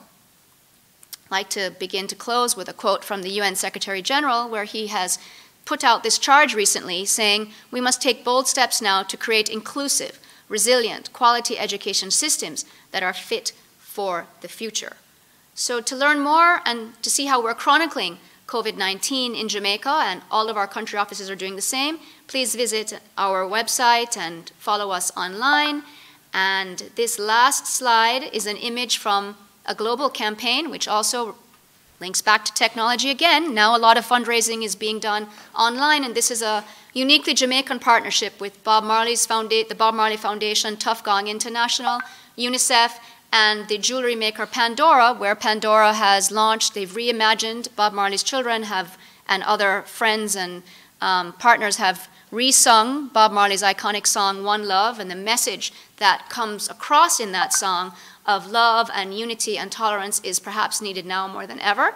This One Love Reimagined campaign is a way to drive donors to make donations, download the song, make donations, and Pandora is matching those donations up to $1 million, and then that funding goes to UNICEF country offices around the world to help us as we all strive to reimagine education, to reimagine health systems, and to make a world that is fit for our children. Thank you very much. Thank you, Dr. Tortello, for sharing the technology and innovation that UNICEF is pioneering all over the world. Like healthcare, this revolution in education was always coming, wasn't it? But COVID-19 has acted like a catalyst once more, speeding up the process and propelling us into the future. It is a challenging time, but it is also an exciting time, ladies and gentlemen, as we all put science in action and respond to the effects of COVID-19 on education. Now, as usual, we save the best for last, our youth, our students, our young scientists. They are represented here today. They represent the best of us. And in this segment, we present the student response to COVID-19. It gives me great pleasure to introduce you to a brilliant early career chemist, an outstanding student leader, Mr. Marcel Denny. Mr. Denny is a past student of the Meadowbrook High School who holds a BSc with first-class honors from the UWI, majoring in food chemistry with a double minor in general chemistry and management studies. He is currently pursuing a PhD in organic chemistry with a focus on the synthesis of aromatic heterocycles and the potential biological activities they offer. Mr. Denny has received outstanding leadership awards on more than one occasion for contributions to co-curricular activities, and he now serves as the faculty representative for postgraduate students. Please help me, ladies and gentlemen, to give a warm welcome to an outstanding young man, Mr. Marcel Denny, who will give this afternoon's student response to COVID-19. Thank you, Dr. Singh, for that wonderful introduction. Good afternoon, everyone. My name is Marcel Denny. I'm the postgraduate rep for the Faculty of Science and Technology, and today I'll be bringing to you the graduate students' response to COVID-19. Now, COVID-19 has disrupted our lives in many ways, and it has halted all forms of major activities, and it has given us some time to reevaluate certain questions about our safety, our health, education, and our business, and how do we face these new challenges in this new post-COVID world. The Faculty of Science and Technology prides itself in teaching, educating, and developing critical thinking skills to the students to help them to use science and technology to answer some of these questions, to bring innovative solutions to some of these problems that face our way. But before we go any further into some of these solutions, let me just give you a little bit of a preview of what the faculty has to offer. Now, within the faculty, we have 30 graduate programs and 350 graduate students. Now, they're divided among 6 departments, which include chemistry, computing, geography and geology, life sciences, mathematics, physics. We also have 5 science centers, institutes, and units, which include Biotechnology Center, Center for Marine Sciences, Natural Products Institute, Earthquake Unit, Mona Institute for Applied Sciences. Now, the Faculty of Science and Technology graduate students are working on a variety of problems, but here are just a few examples that are related to COVID-19 and how they would tackle some of these issues in the post-COVID-19 world. Now, in late February, early March, as word about COVID-19 spread across various news outlets, it became increasingly more challenging to access things like hand sanitizers. Recognizing this, on the 12th of March, the UWI Mona Chemical Society held a hand sanitizers workshop. Now, in this workshop, we taught undergraduate students how to make their own hand sanitizers, which are alcohol-based. After we gave them the general information of the formulation, we taught them how they could modify their hand sanitizers to suit them best without compromising the integrity of what is necessary for it to work. You can see in the top left-hand corner a picture of a student who's adding different sensory agents to the hand sanitizer to give it a specific aroma that she personally desires. And we also allow them to change the consistency. Some desired it to be a spray versus others to be more of a gel-like consistency. And they were allowed to do this. We also drove home to them the chemistry of how these hand sanitizers work, as we believe that it was important that they understand the chemistry that was taking place. Now, this effort was championed by Mr. Ricardo Price, which is seen in the top left-hand corner, who is the current president of UWI Mona Chemical Society. And he, as well as some other graduate students, helped the students to create samples, which is seen on the bottom right-hand corner, and a picture was taken of some of the students who were present in the top right-hand corner. Now, news about this took social media by storm, as various people were ending up calling into the department, asking if they could visit the workshop. We even had people visiting the workshop to learn about how they could make their own hand sanitizers, and if they could get some of the samples that was given to the students at that day. Now moving forward, we're in the lockdown. And one of the questions that became evident to us is, can we predict the amount of persons that are out there that are yet to be tested for the COVID-19 virus? For every person that has contracted the virus and tested positive, there's still a number of persons who are untested and who have been exposed, and we don't know yet if they have the virus or not. Recognizing this issue, Daniel Raphael, a student within mathematics, along with his co-worker Chantel Reynolds, a statistical analyst from a financing institution, major financing institution, extracted global data from the time of January to April and used this to account for different variations such as age, population density, among other criteria. Using this information, they developed a model to try and fit it onto Jamaica's current situation. Now, this model serves to help to predict the amount of persons who are potentially existing out there that have not been tested. I must point out, however, that this is preliminary work and further work is needed as it is responsive based on the amount of tests that's been provided. It is known that during any form of economic downturn, that there tends to be an increase in crime and violence. Recognizing this fact, students from the Department of Geography and Geology came up with a remedy for this solution. Using a multiple dimensional approach, they implemented an idea of using ComStat, which is a computer software used internationally for predictive policing. How ComStat works is that it gathers data on crime statistics and presents it in a logical way to use predictive policing and recognizes trend. Due to the known strain on the police constabulary force, this software could facilitate the better use or utilization of their available resources and cutting down on costs. Now, this program will be used to help with predictive policing, and they will train the constabulary force on how to use this program, and it would assist them greatly into lowering and prevention of crime. They also use the idea of social and community interventions. Now, we recognize that there are many psychological issues that was faced by persons during this pandemic. How do we move on from here? Now, they will be providing counseling to these persons who are in need. Also, they will be taking all of other forms of community interventions through volunteerism, among other things. Now, they enter this idea, this proposal, in the Democratizing Innovation in the Americas DIA Labs Ideathon competition, where they won first place. And due to this, they will receive funding to push this project forward. Now, we see from this how they're using science and technology, particularly technology, to help answer some of these COVID-related problems and issues that have arrived since COVID-19.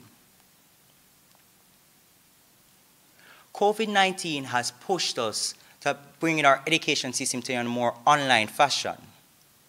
And early childhood education is particularly important because it's at this time we set their academic strides to help them to move forward to their direct destination. Online education is becoming more and more important in this pandemic, as we no longer can face our students in a face-to-face fashion. Now, recognizing this need, Stephen Watson came up with an idea of using a software to help teach Jamaican children how to read. Now, we must point out that speech recognition softwares already exist out there, but there is none that is uniquely for Jamaicans, meaning that based on the studies done, it was discovered that Jamaican English is unique versus other variation of English that is used. For example, when you say the word chocolate, it's pronounced locally as chocolate. Wingworm is wingworm, with more emphasis on the wing versus ring.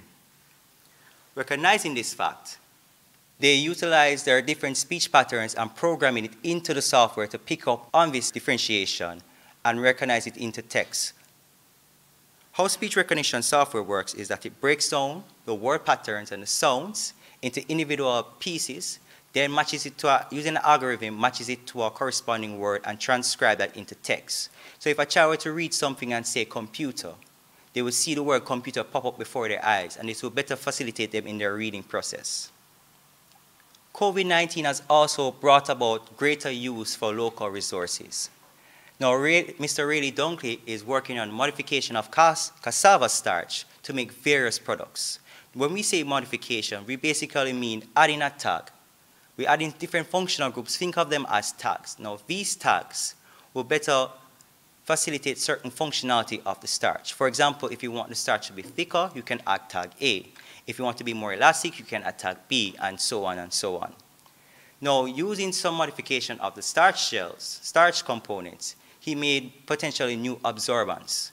And these new absorbents are biodegradable, and they're easy, and they can be reused multiple times. When we say absorbent, we mean like a sponge. They could be used for medicinal purposes, for like gauzes to treat wounds, and it can be reused multiple times by sanitizing it and reusing it as necessary. He has also produced different types of soft gels that serve several potential applications within the pharmaceutical and food industries. For example, it is well known that it is easier to consume a soft gel versus a hard tablet, especially for children. Another example of soft gels would be like your cod liver oil tablets, cod liver oil gels, I should say, and their usefulness.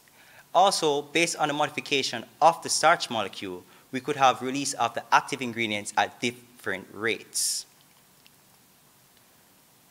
Now, here is an example of the modification starch gel as an absorbent.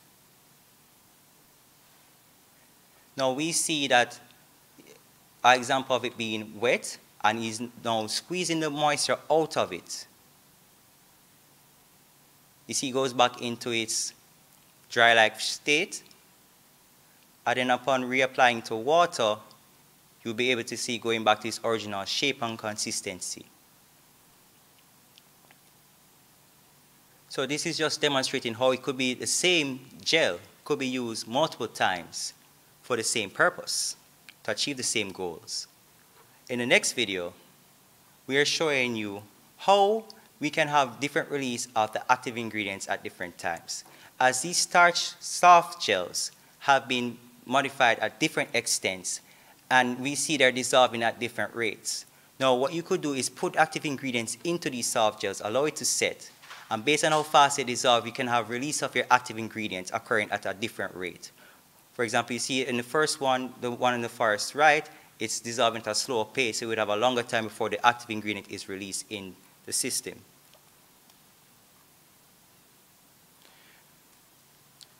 I know you guys must be aware of this popular song, breadfruit. You want breadfruit. But think about using breadfruit in our local manufacturing industry for a greater extent. Now, I must point out that it has been researched and a lot of interest has been garnered about using local products for flour over the years. But Chevanese Morgan is particularly interested in using the breadfruit flour and the different varieties. Now, if you look on the graph, we see that comparing wheat flour to Jamaican yellow breadfruit flour, it has similar nutritional properties to that of whole wheat flour. And it's particularly important to say that it's gluten-free, recognizing the fact that people have gluten allergies and could be used as a good substitute. Internationally, it is also being researched to use as an alternative for various baking products, as you see that they're using it to bake bread, which is gluten-free bread. So continuous research is done on this to produce breadfruit flour and could be used as a substitute to aid local agro-processing. Recognizing that some persons may be resistant to the change, we could use composite flour with a 15 to 20% ratio of breadfruit flour to whole wheat flour in various baking applications. Based on consumer compliance, we could continue using these composite flours, or we could use breadfruit flour as an alternative completely. This is a potential way we could move forward using our own local resources and help benefit our economy at a better rate. Must point out an honorary mention. You'll have recognized the work done by Yakeni Bryan in pre-labs. I would like to point out Mr. Shane Smith from the Department of Physics, assisted with development of the ventilator systems. Also, he assisted in production of over 300 nose swabs, 2,800 face shields, and 30 hand washing stations, which were distributed to different healthcare facilities. Just in summary, we see that how the graduate students of the Faculty of Science and Technology are answering some of these post-COVID-19 questions. Can we make our own hand sanitizer? We see our early response by Mr. Ricardo Price president of Umona Chemical Society. We see Daniel Raphael and Chantal Reynolds, a statistical analyst who is currently working on developing a mathematical model to predict the amount of persons who have COVID-19 that have yet to be tested.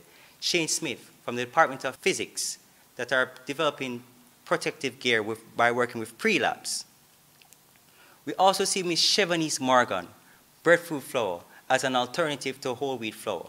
Mr. Riley Duncan, modification of starch to make soft gels and different absorbents. Stefan Watson, speech recognition software to help in early childhood education. Our friends from geography and geology, Christina Dorothy, Ali Mahabir, and Romari Anderson, in their crime prevention, social and community intervention policy that they're putting forward to help to fight against COVID-19 related issues. So we see in the various ways that the Faculty of Science and Tech postgraduate students are innovative. They are thinking about how we can use science and technology to make our lives, your lives, the lives of the countries, better.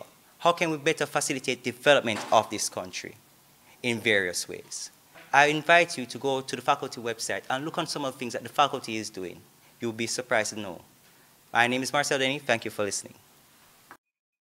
Ladies and gentlemen, once again, our students have done us proud, and the UE shines through them. They have put science in action to fight COVID-19. Thanks to all our students and to you, Marcel, for leading this response. So, ladies and gentlemen, we have come to the end. That is it for our series, Fighting COVID-19, Science in Action. Remember, you can pass on the word to others who could not see the talks in the forum today. All 3 fora are still available for you to view, so please continue to share the links. I want to thank all of today's speakers, Dr. Vicky Gardner, who joined us all the way from Australia to bring news of Commonwealth chemistry and the need for international scientific cooperation in the fight against COVID-19. Dr. David Picking, who has reinforced the potential of Jamaican natural products in healthcare and in the fight against COVID-19. Dr. Louis Ray Harris, breaking down the conspiracy theories surrounding 5G and COVID-19. Dr. Peter John Gordon, for using science to follow the economic fallout brought by COVID-19. Dr. Samantha Nicholson Spence, who has shown us that science and technology is redefining healthcare and positioning us to fight COVID-19. Dr. Rebecca Tortello, preparing us for some of the innovations in education that science and technology has made possible as we build resilience to COVID-19. And Mr. Marcel Denny, ladies and gentlemen, who reminds us that our future is safe in the hands of young scientists who are putting science in action to fight COVID-19. Thank you to all the speakers. Thank you for your contribution to this forum today. We thank the entire UETV production team led by Mr. Jamani Dunn and supported by Mr. O'Dane Thompson and Mr. Kadeem Lawrence. The talent and professionalism of these young men is world-class, ladies and gentlemen. Our team from FST has truly enjoyed working with you, gentlemen, to make this possible. Thanks to the entire External Engagement Committee in the Faculty of Science and Technology for organizing this event. You know yourselves, I won't call all the names. For all those early Friday morning planning sessions, we say thank you. For your ideas and your hard work in getting this to the public. A special thank you to the chairman of this committee, Dr. Andre Coy, for his leadership, and our super resourceful administrative secretary, Mrs. Terry Ann Collins Frey. It does not matter the time of day you call on Terry. She is always there, and it does not matter what you want done. Terry will get it done. Thank you, Terry. Thanks also to Mr. Maxwell Williams, who has been invaluable to our team. Thanks to the Dean of our faculty, Professor Michael Taylor. His vision inspired this series of fora, and he inspired us all to do it. To all other colleagues and students of the FST, we say thanks for your support. Thanks to the moderator of the online chat, Dr. Kimberly Stevenson, for coordinating a robust interaction between audience and speakers. This is the life of a forum like this, and we have had stimulating interactions. And finally, I thank all of you out there, all of you from Jamaica, the rest of the Caribbean, and the world. We thank you for sharing the link and for tuning in. Remember, continue to like and to share so that this series can benefit many others. Remember also that we are the FST, your go-to place for science knowledge, research, and solutions. We are right here at the University of the West Indies, Mona campus. And I am Marvadine Singh Wilmot asking you to keep safe by putting science in action and using it to fight COVID-19. Good evening, everybody.